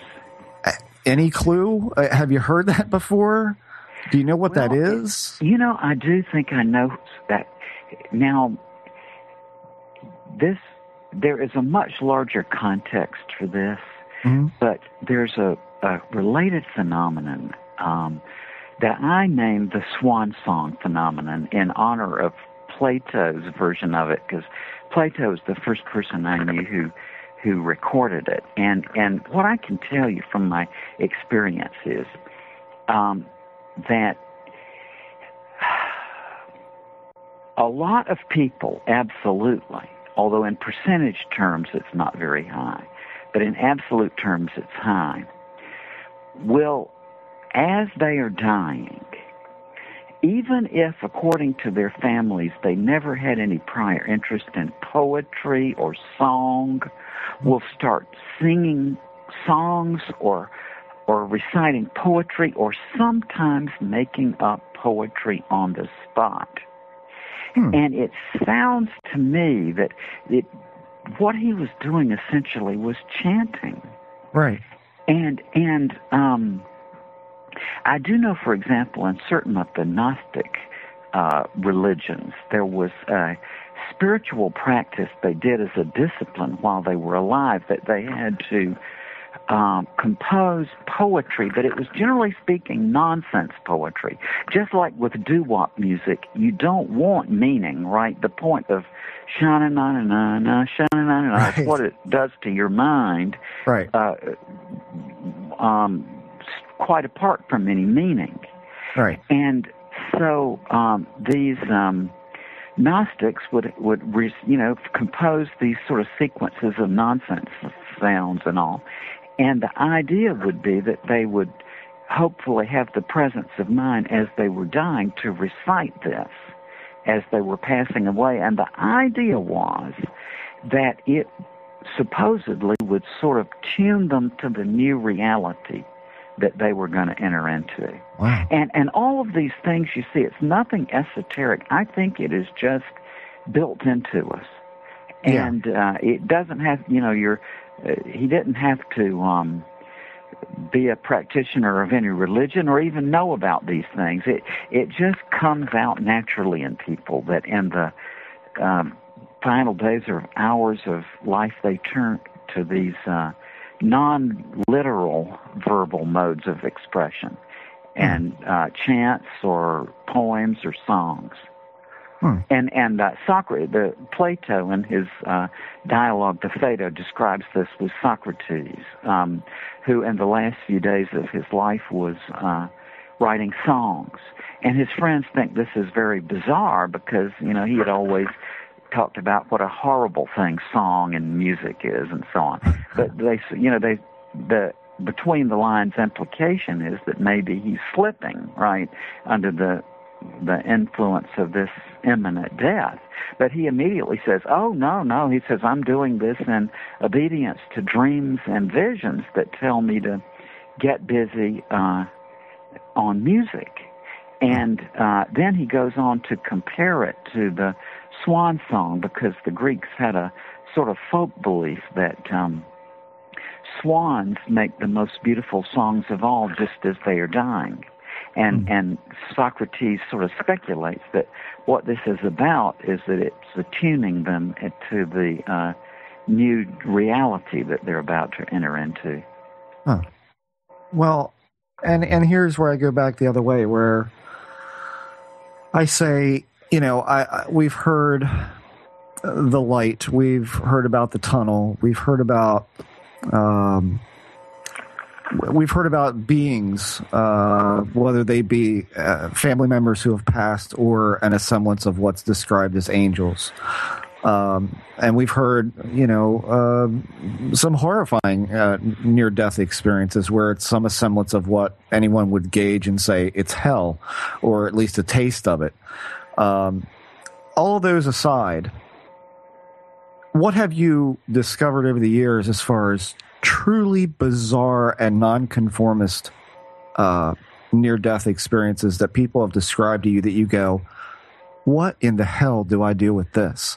Yeah, well, I do have a collection of those, about 19 of them approximately, of things that are just totally unheard of, that don't fit in at all. And so over the years I've been collecting them, hoping I can, find some others like them. And in other words, you can't really say much of anything until you have a pattern, right? But if you have a couple of cases of something, then there's a pattern. And so I do have a number of cases that are just totally outliers, as it were, that don't really fit into any of the other things. Well, I take that back. Some of them have other features like getting out of the body and seeing the light or whatever, but then there's some other turn that doesn't take place in any other narratives. And I do have a few cases of those, like I said, 19 or so, but the question is, what do you do with them? I mean, hopefully eventually I'll get around to publishing that, and I'm just sort of figuring if I can wait long enough, then maybe some other examples of the same thing will pop up. Whereas if I just go on and publish them without that backup, then, it could always be said, well, then this created the the scenario, right? Right. So, you know, Were any of them Muppets? no Muppets. Because somebody on there was a thread on one of our message boards about a near-death experience involving Muppets, that somebody had seen Muppets. Wow. Well, who knows? Who knows?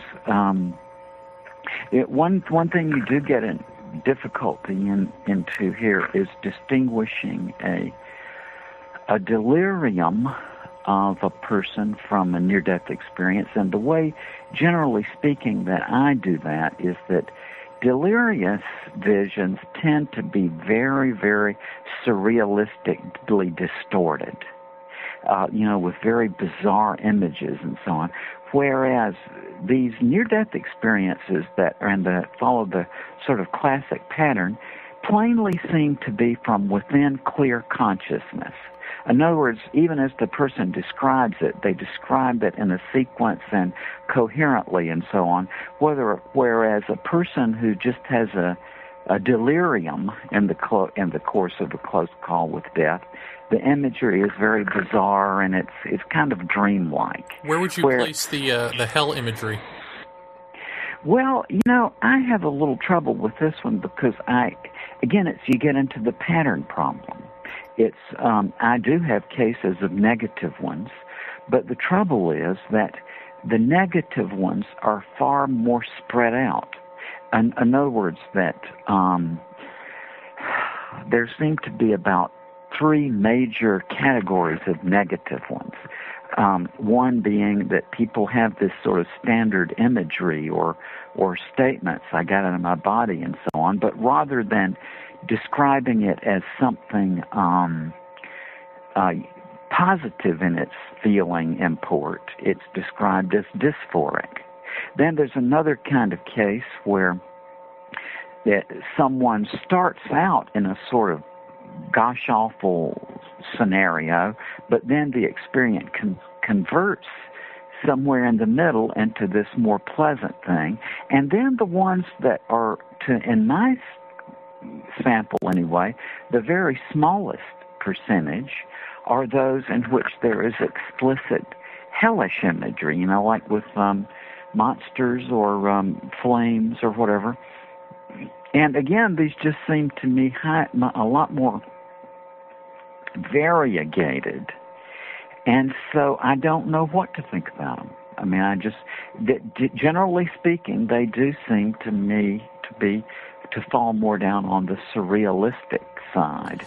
Well, could you give us an example of one of the outliers, just so we know what an outlier looks like? Yeah, well, I can go on and talk about this one a little bit, I think, because this was one I heard, I don't know how many years ago, from a case in which a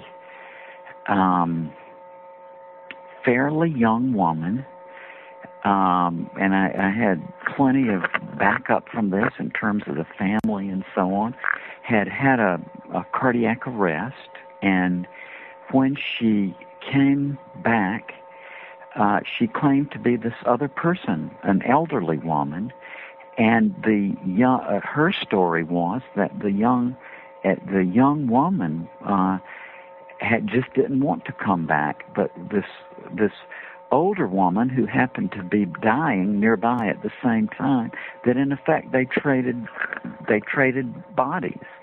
And I talked to some family members that were just astonished by this, but couldn't deny that this was a totally different person who had come back with this claim, which she did not make in a raving way, but just as a sort of matter of fact. And that was the only case I heard of this until just a couple of months ago. I was in the Czech Republic, and lo and behold, I heard an almost identical account from a young man there. It happened to some person of his acquaintance who had a very similar thing, except in this case it was a young man who had traded bodies with an elderly man who was living nearby. And now, you see, I have 2 cases of this, so there is a sort of pattern. Wow. And it seems in these 2 cases, the basic idea was that a younger person had died, and in the passageway in this cardiac arrest state had traded positions with an elderly person who was dying nearby. The young person didn't come back, but the elderly person did, and the young body. And does the elderly person say things? In both cases, the family went along with this, and you couldn't deny that they saw this difference in the person. Does the family of the elderly person get involved at all? The family of the young person. Not to my knowledge, in either case was it that mentioned, but... Well, let me ask you this. I have a friend who just last night told me of a near-death experience she had. She calls it I think a non-traumatic near-death experience where she didn't die. She was driving with her kids, and all of a sudden, boom, she finds herself in a light or a world of light or whatever, and she has a little conversation with a voice, and she feels completely egoless, and the voice says... It's not your time, you've got to go back. And she says, no, I don't want to stay. They have that bit of bargaining. And he says something like, don't worry. Whatever happens in life, everything is as it should be, or something along those lines. And sends her back.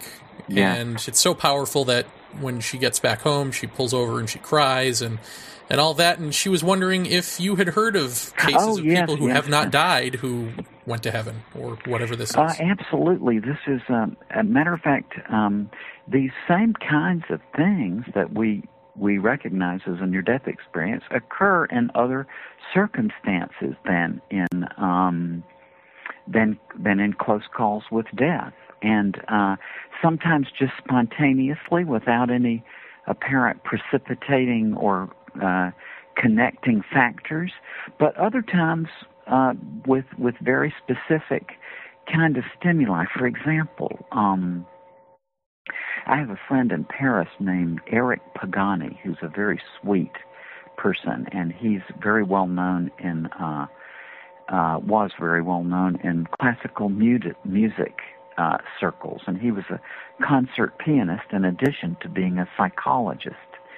And back in 1988, Eric told me about how he was performing a piano concert, and he said suddenly he just found himself out of his body and in this beautiful light. And this experience went on, a very equivalent almost to a near-death experience. Then when he found himself back in the body, the piece was over. And so I said, well, did the people seem to like it?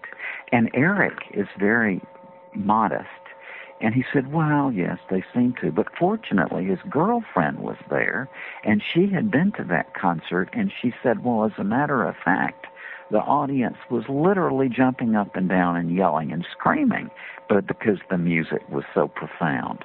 And so Eric said to himself, well, if that has happened to me, then it's happened to other people. And so he knew a lot of very well-known opera singers and so on. So he just asked around among his own friends, and he quickly found lots of cases where people who were singing, for example, beautiful music would find themselves in this light and out of their bodies. And he wrote a book on it, which was published in France some years ago, called Spirituality in Music. And another one, which is of particular interest to me, being an astronomy buff, is a friend of mine who's an astronomer at Harvard gave me this paper some years ago on cases in which astronomers gazing through their telescopes, would suddenly find themselves out of their bodies, looking at themselves gaze through the telescope. So, you don't have to be near death to have elements of these near-death experiences. Mm-hmm. Well, you have generously given us way more of your time than we expected. Oh, no, it's the other way around, guys. Thank you so much. Thank you. I mean, I have 1,000 more questions for you. So me too. Please come back on. Oh, I'd love to, really. Excellent. And, I would love to talk with you guys again. I really would. So let's do it, please. Great. Thank you very much. Raymond Moody, your new book is Glimpses of Eternity. sharing a loved one's passage from this life to the next. I am almost done with it. It's a great read. It's informative. So thank you once again for coming on. Thank you, guys. This is Colin Andrews, and you're listening to Paratopia.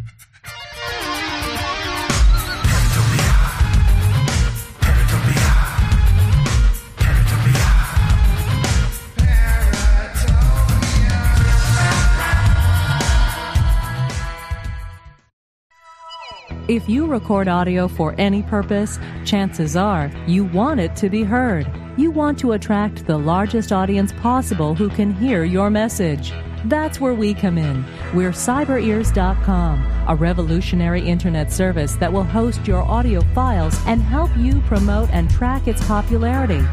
Considering hosting a podcast to the world? We have all the automated tools to make the process as simple and easy as it can be. No technical mumbo-jumbo to work out. Cyberears.com does all the work for you. You record it, we take care of the rest. So don't delay. Go to cyberears.com today and register for a free trial account. Upload your audio files and get heard. With cyberears.com, it's your audio on your terms.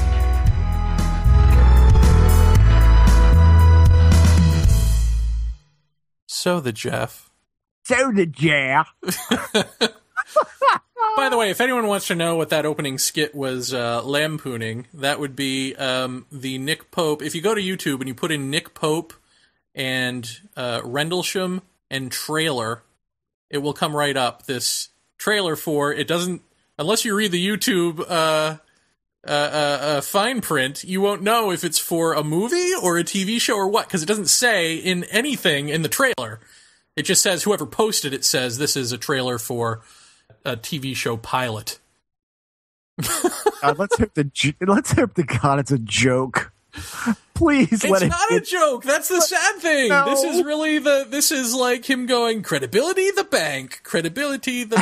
I know. I'll go to the bank.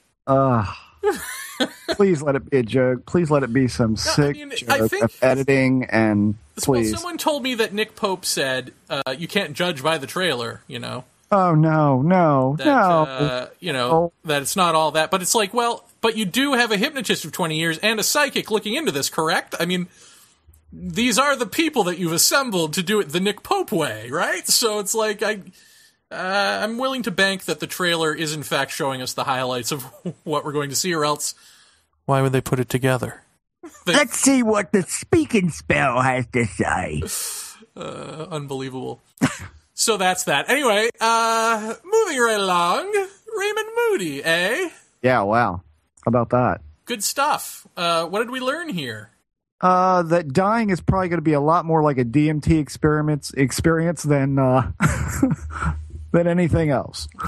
No, I mean, you can't help but hear that stuff and go, my God, does that sound like stuff we've heard before, namely from the psychedelic realm of things. And, I mean, I find the shared stuff to be, like, wow. I mean, I would love to speak to those people firsthand. Mm-hmm. If there were 4 people in the room or 5 people, like, what did each one perceive as this was happening? I think it's amazing. I think that is truly, truly amazing. I don't know. I mean, you know what kind of amazed me at the very onset of the talk was that he wasn't entirely sure about life after death. Yes. Really? Well, I read, just in perusing, like, Amazon reviews of books and stuff, there was one book where he came out and I think even said he's not sure, and it really confused his fan base because they always thought he was dead sure. Yeah. No pun intended. But yeah, but he had said, I'm not convinced. I find that amazing. I mean, well, I think it speaks a lot to his critical thought skills, and the willingness not to be swayed by just, X amount of stories told by. X amount of stories, but also his own experience. Own personal experience, yeah. Although he might have written that before his own personal experience. That would be an interesting thing to find out. I mean, do you write something like that and then in response have an experience? Oh, well, it certainly wouldn't be out of the realm for this stuff, would it? And I did find and what's the name of the device again? I thought it was called a psychomanteum. Okay. Yeah. I think that's fascinating. And I got to build one. I got to do it. I mean, I hear him talk about that, and again, the whole thing sounds like set and setting, in terms of the psychedelic preparations of what you're doing. You prepare all day long. You have an item where you're focusing the intent upon this person that you wish to see. Although apparently in his case that didn't pan out exactly the way he actually saw someone else that he wasn't focusing on. But even still, I mean, it's just it's an amazing thing. And the experience of it coming out of the mirror, or you going through it, or it just being in the mirror.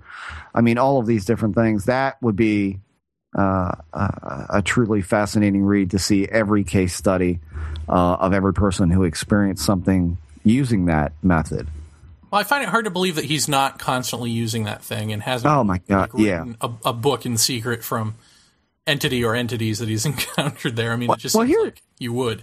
I mean, here's the thing for me that I always ask, and I ask this about every kind of paranormal thing that has seemingly been around forever. This went back to the ancient Greeks, correct? Because this was the other night. I'm not sure I'm remembering everything correctly, but where did they get it? I mean, where does this come from? How does this originate? I mean... Well, I mean, if you ask the Greeks, stuff like this originates from the gods, or the goddess, from the goddess, I should say. Yeah, I mean, not that that's really an answer for me, Well, it kind of is. I mean, we talked in private afterward, and I asked him, what do you think of Peter Kingsley's work? Because he'd mentioned Parmenides, and that's, Peter Kingsley's book Reality is all about Parmenides and the poem that he was given. Right. And his answer was he really likes Peter Kingsley's work, and that he's one of the few scholars who just tells you straight out, what was said, as opposed, and I think what he means by that is as opposed to translating it for you into something that is not. Because really, what they said is what they meant, I spoke not a reinterpretation. Right. Well, yeah, because, essentially what Peter Kingsley is saying is that that the, grandfather of reason, who's Parmenides, actually, it's a misinterpretation of what he was saying. He was actually talking about trans-rational or trans-logic, but rational people could only hear the rational part, and they didn't know what to do with the rest of it, so they sort of threw it away. So Peter Kingsley just comes along and says, no, this is actually what he said. This is what he meant.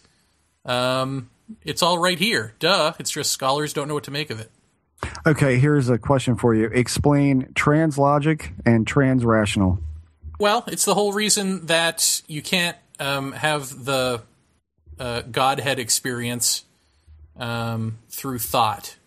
It's that which transcends rationality and thought. So it's basically we spend our lives trying to solve things rationally and logically, but when you break beyond that, when you just shut up, when you calm thought and all that stuff, this other higher order of higher order of impeccability, I don't know what to call it, of instruction takes over on the one hand in the form of that energy that moves you around, makes you do healthy exercises and all that.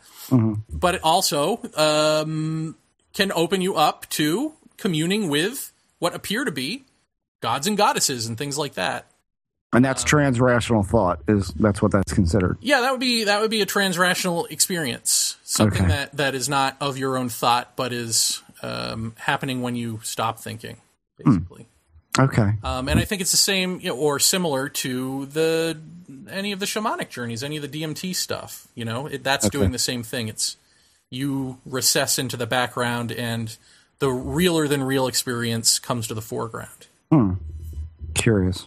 Well, I mean, it's a completely fast. I mean, we're trying to I'm trying to get some people on who have actually experienced firsthand a near-death experience, and I think at some point we're probably going to try and put together a roundtable with Dr. Moody and maybe, I don't know, 3 or 4 people who've actually had this experience firsthand. I think that's an important thing to do, is to talk directly. But I don't know what to make of the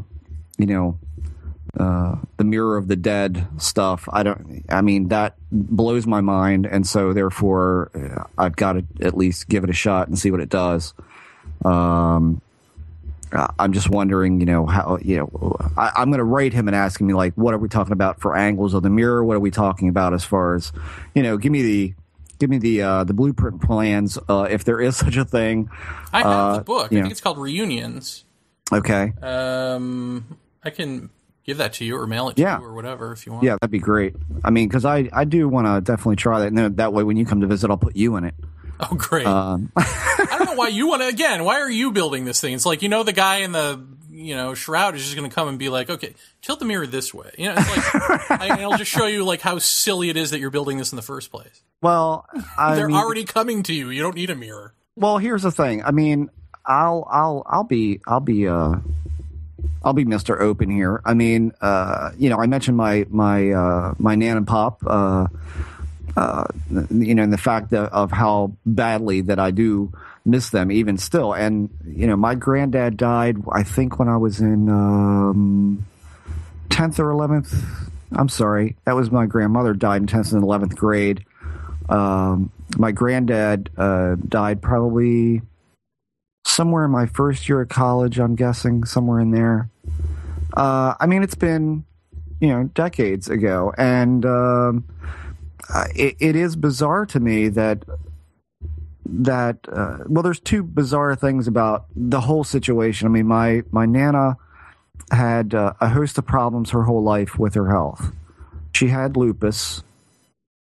She had horrible, horrible arthritic problems.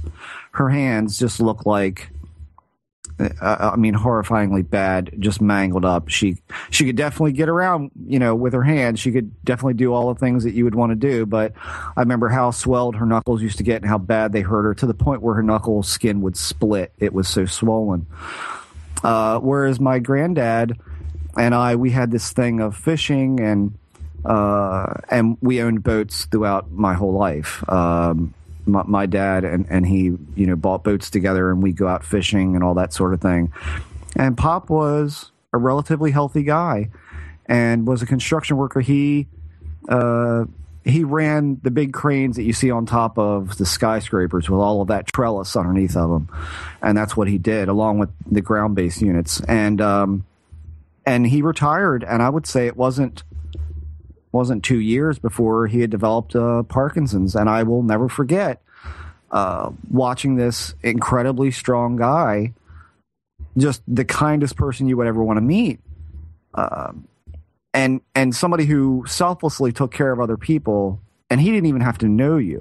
I mean, if he knew your family was going without food, he'd go get you food. It was just that kind of guy. I mean, I've got tons of stories from my mom about that sort of thing. And I watched him disintegrate. And so I think about them both, but I think about him more. I think because his death I was much older when he passed away. And while I think that Nana's death she had heart failure 4 or 5 times. And her doctors said, most people don't survive more than 1 or 2. And she went in the hospital for a totally unrelated cause and died in the hospital. I mean, I will never forget my mom waking me up, I don't know, 3 o'clock in the morning or something, and me hearing this incredibly weird noise coming from the kitchen. And it was my grandfather hysterically crying because the police had come to his door and told him his wife was dead. I think so much more about Pop, and I would like to see him. I came home from, and I mentioned on the show, Christmas this year. I don't know. I just thought about them an awful lot. And Dr. Moody's right. I mean, you wish that they could see your son. You wish they could see your house and what you've made of yourself. And that's true. But I just miss them. I just really horribly miss them. And, I remember standing in the living room this Christmas, and Lisa was down at her mom and dad's house, and Cody was off at the girlfriend's house, and I'm home alone, and I sat in the middle of the couch and just cried about it. Which I was just like, what the hell is wrong with me? Why am I so upset over this? Maybe it's just the Christmas blues, that kind of thing. But I just sat there and I said, I want to see him. I won't be afraid. I just want to see him. And so if something like this, whatever it is, whatever it really is, if it's really them or whether it's just visionary, I think it would be nice to see them.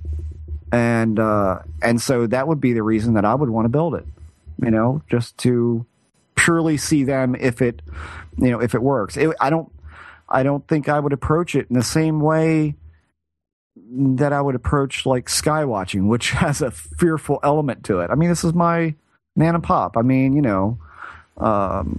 So that's what I'm thinking.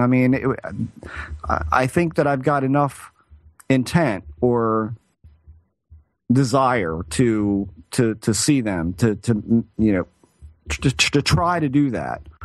And apparently, from what Dr. Moody was saying, that's a lot of the part of it is bringing that personal item with you, talking about them. Are we seeing the pattern here, folks, of this focus of intent? Again, it's the focus of intent coupled with whatever this ancient practice is, whatever the mechanism is for that. So that's why I would like to try it. It's purely a personal reason, I guess. Yeah, on the power of intent, or maybe even the malleability of this is more to it. Mm-hmm. When we were asking about the hell experiences, and he said often if they start out like that, they end up good. Mm-hmm. I wonder what he thinks about the ones that, where the books were written about, I went to hell and all that. Do you think that those are just sort of, I don't know, mire material for them, or do those things happen? Is Raymond Moody an optimist? Well, when it comes to that, certainly there's definitely been. Over the years, I've heard a lot of accounts of people who witnessed horrible visions when they were dying or were dead, and I think there was one not awfully long ago. Not on one of the the common repeated shows, but like one of those specials. I think it might have been The Day I Died. I think it was on that, where a man, basically was in the hospital, died, and said he got up out of bed and there was a man waiting for him in the hallway, and he walked past all of the doctors that were working on him, and this man says, "You need to come with me," and he took his hand and in turn was led into blackness, where this being and others, from what he said, literally tore him apart. And he said the pain was unbelievable. And then they vacated. They left him in pieces in the dark on whatever ground there was, to which point he, this is apparently a man who never believed in God or spirituality of any kind, and that's when he began praying, and when he did, he was back in his body again. I don't know what to make of that. Whether that's first of all, the question begs, how dead are you? Because there are varying depths. Somebody who's dead for 50 minutes, as I saw one day on television, a young man in high school, 50 minutes. As opposed to 9 minutes or whatever. Brain death occurs in around 5. So I think there does have to be some kind of level of deadness. Well, there's also, that reminds me of, again, the shamanic journey of being pulled apart, and reforming. So maybe he only did the first part of it. Well, I can tell you that certainly he was reformed after that. And I don't mean that necessarily to say that he became this incredibly religious guy, but he certainly related that he was a very short-tempered person, that he was incredibly nasty to everybody and had no patience with people and that sort of thing. And now he is a completely different person.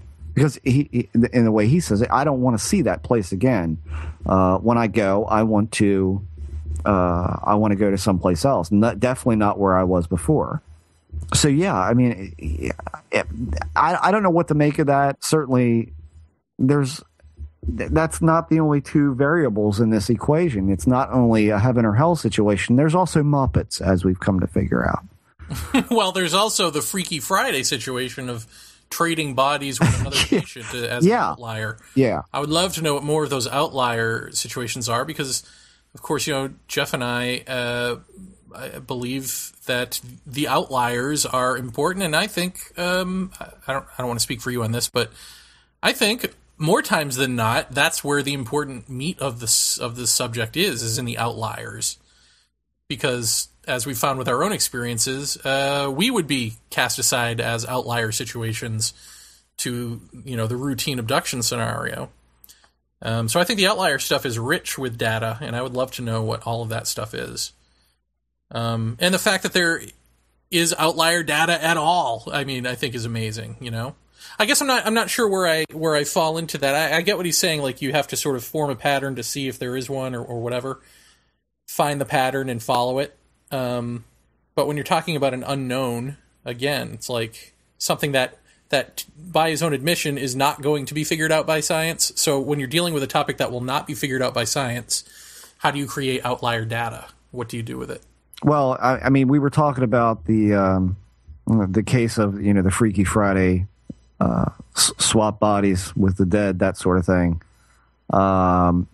If anybody gets a chance to catch it, it was on, I believe, Sci-Fi. They did a special with guys named the Booth Brothers. There are a couple of brothers. I mean, you'll have to ignore the. There's a lot of leather and cowboy hats involved in this, but don't let that dissuade you. They did a special on what was called the Watsika Wonder. This was 1878. 14-year-old girl named, I think, Laurency Venom. She moved into a place called the Roth Home for 100 days with the claim that she was being possessed by the spirit of Mary Roth, which was the Roth daughter who had died 13 years earlier. If you get a chance to watch, this is really a well-documented case from way back when that will make your jaw hit the floor. I mean, I know how outrageous it sounds about switching bodies and that sort of thing, but this little girl, didn't live anywhere near this place, didn't know Mary Roth, and all of a sudden she comes out of this coma-like state and knows who all of the Roth relatives are. The mother, father, referred to them as mother and father, knew the house. I mean, it's an unbelievable story to the point where Laurency went to live with the Roths. And I mean, it's an unbelievable story. You really have to catch it. I think that the documentary is called The Possessed. So if you see that come up on Sci-Fi, DVR it or record it. It's really well worth watching. It's a damn good documentary. But yeah, I found that whole thing to be very reminiscent of that, which I'd heard before. It'd be nice just to be able to jump ship, wouldn't it? I mean, then again, I'd probably wake up as you. Yeah, I don't know if any of your family wants me to wake up as you. Boo.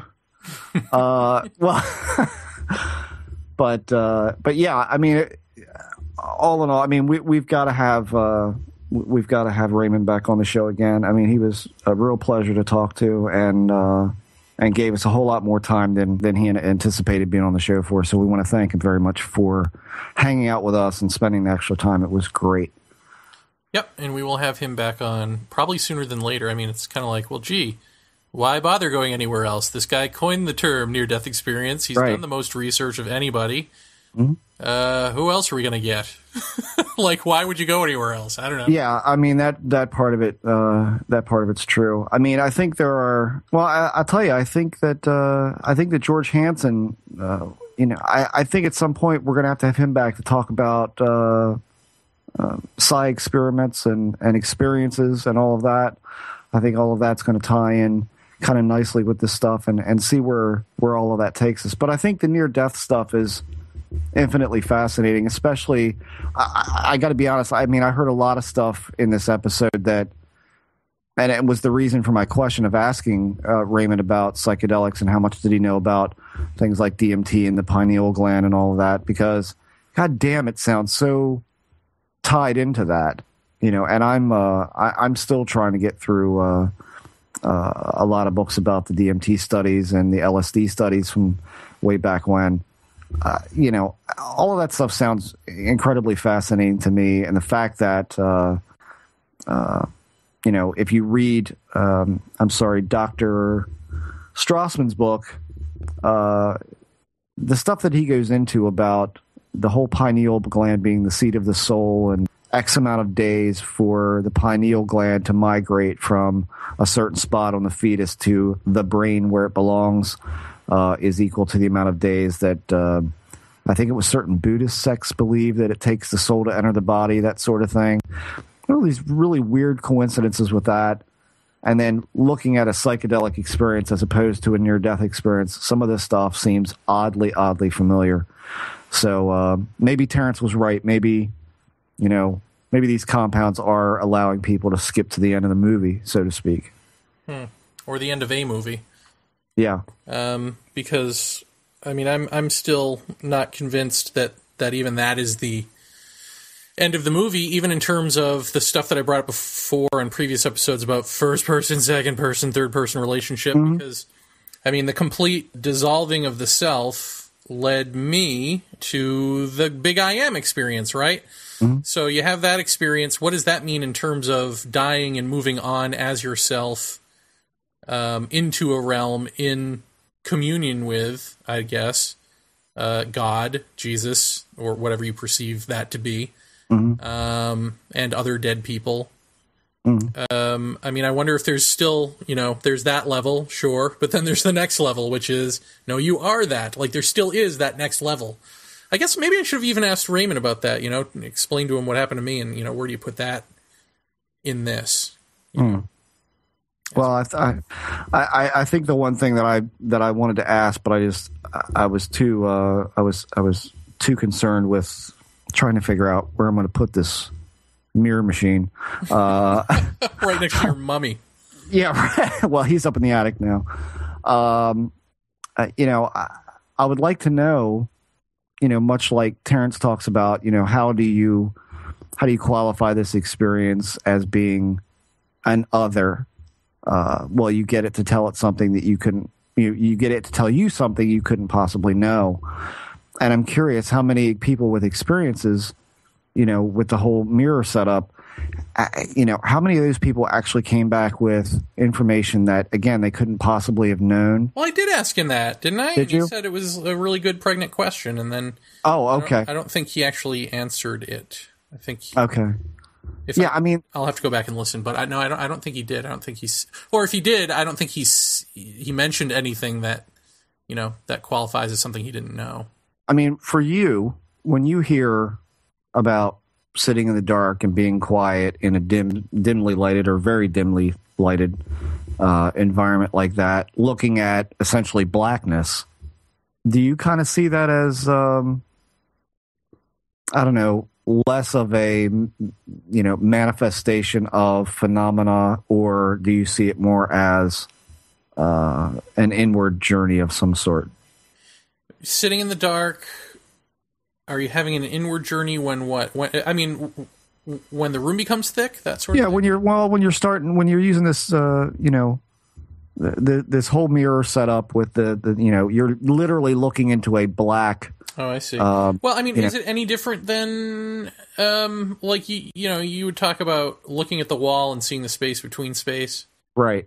Or like I'd say, when my room becomes thick, if I'm meditating or just resting. I don't know. I mean, this is the eternal question for us, right? Is that seeing more of what's in the environment, or is that an environmental change, or is it some interior thing being seen externally? I don't know. I don't know, but I would, maybe it would be good for you to set up a psychomanteum and all of that, just to see what the difference is in quality, if you do happen to see one of your grandparents, as opposed to this being in the shroud or any of that abduction type stuff. Yeah. Is the onset different? Does it, because, we talk about this phenomenon needing you to perceive it, or it coming out and falling on the floor from within. I think the only way to know if this fits into that is to do it. Yeah. Well, as is with everything else. But if you're asking me, I would say that that's the entire reason you can't just do it normally. And, you need to go through the motions of making the setup in the first place and deeply concentrating. In fact, I would think that the actual psychomanteum probably isn't important. That's ritual, that this is sort of what we're getting into with magic, where it's like the ritual is superfluous. It's just showing your dedication and your singular focus, Exactly. Setting all that up and make sure it's all of that is just showing the intent of what you're trying to accomplish, and so therefore you do. But that's my completely uneducated guess. So yeah, mine too. I mean, that's why I think, I'll tell you what I found interesting, that he went to hug his grandmother and she put her hands up and backed away. Did that not sound exactly like your abduction experience? Oh, yeah. Yeah. I mean, what? I mean, I almost brought it up, but I was like, well, that's another can of worms. Yeah. Yeah. Well, it's that. But it's the same can of worms. It is. Yeah. I mean, I don't know. It's not about that. Don't touch me for whatever reason. What do we hear from ghosts? From ghost accounts, ghost stories. What has a ghost ever told us? A ghost has never told us, I died and now I perceive this, and I mean, this doesn't happen. We don't hear what the ghost perception of its own surroundings are. And we don't hear, I don't remember how I died, I'm talking about directly from an apparition type of thing. And I think that, I think it stands to reason that if you built a psychomanteum and you sat in front of it and you actually saw a dead relative, a dead president, whatever, and you asked them, what's on the other side? I think that they're just going to give you the same kind of answer that any being that isn't in solid form is going to give you, which is going to be that shrug of, I don't know, or I can't tell you that, or it's not for you to know, that sort of thing. I mean, this seems to be like the big continuous thread through all this stuff, is like there is something we are not allowed to know. And I've said before that, I think part of the function of the trickster is to protect that unknowable part of things. So I have to wonder if part of the reason she didn't back away and put her hands up was, that would be giving away too much. That would be taking too much. I don't know, but I found that incredibly interesting, at least in that sense. But yeah, we've got to have him back on. Like, there's a billion more questions. I mean, a billion. So we'll definitely have him back on. So anyway, what's coming up? Next week will be a twofer. We've got Carol Rainey and Dr. Tyler Kochjan. Excellent. I don't know that that's really how his last name's pronounced. I don't either. I'll ask him. Yes, that'd be good. But they both, as we all know, wrote the articles for Paratopia Quarterly that we put out with a free preview. And I just want to say, in case it's not clear, that Jeff did the layout for the magazine. So any of the graphical stuff that you love, that you're like, oh my God, that's eye-catching, blah, blah, blah, that's all Jeff Ritzman. Oh, great. And you did a great job. Oh, thanks. Yeah, so congratulations, sir. Well, thanks for all the editing and organization of writers and all of that. I mean, that's that's a huge task in and of itself. And I'm not even done the full-fledged magazine yet. We're still working on that, but I hope it looks equally as equally as eye-catching. If people like it, then great. I'll stick with that kind of look. Yeah, I don't know if people care how the magazine breaks down in terms of our creative input, but basically Jeff is the artist layout guy, and I'm the editor. And, well, I mean, in this one, I was the get people to write stuff, but I'm sure we'll both be doing that. Oh, yeah. But essentially, I edit the words, he edits the pics, he sings the songs that I write.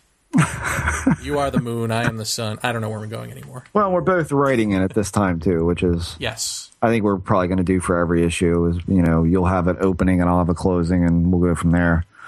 But yeah, hopefully, I mean, for the next quarterly in futures, hopefully we're able to bring the same level of writers to that. And I think that due to the success of just the preview alone, I'm hopeful that a lot more people are going to want to write about the more serious topics involving all this stuff. So yeah, and I'll have up. I mean, I'll do this in the next week or so, but some rules for submitting because we can't just do willy nilly. Yeah, it's too taxing on this guy right here. So I'll have some rules for whatever writing. Yeah, and probably next issue we'll have we'll probably in the beginning parts of it have some kind of reader mail, that sort of thing, reader feedback in the beginning. So if you guys have any feedback once the full-fledged issue comes out, do write paratopiapodcast@gmail.com, and we may end up including it in the next quarterly. Very good. Well, I think that's it. Jeff, it was lovely working with you once again. Yes, you too. I'd like to thank Dr. Raymond Moody for being our favoritist new guest. Yeah. On this, our 100th episode, and we will see you back here for the 101st. Wow. Yeah, I know. 101. Like the Dalmatians. That's 300 in dog years. Good night, everybody. Bye-bye.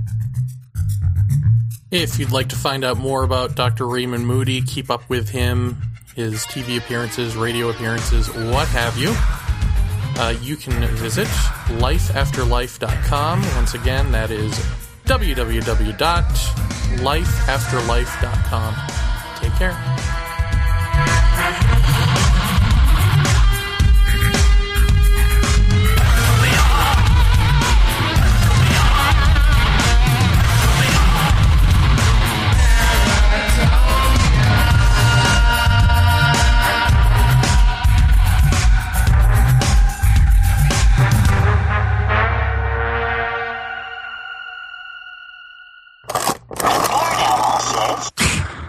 You don't understand. I'm out of here.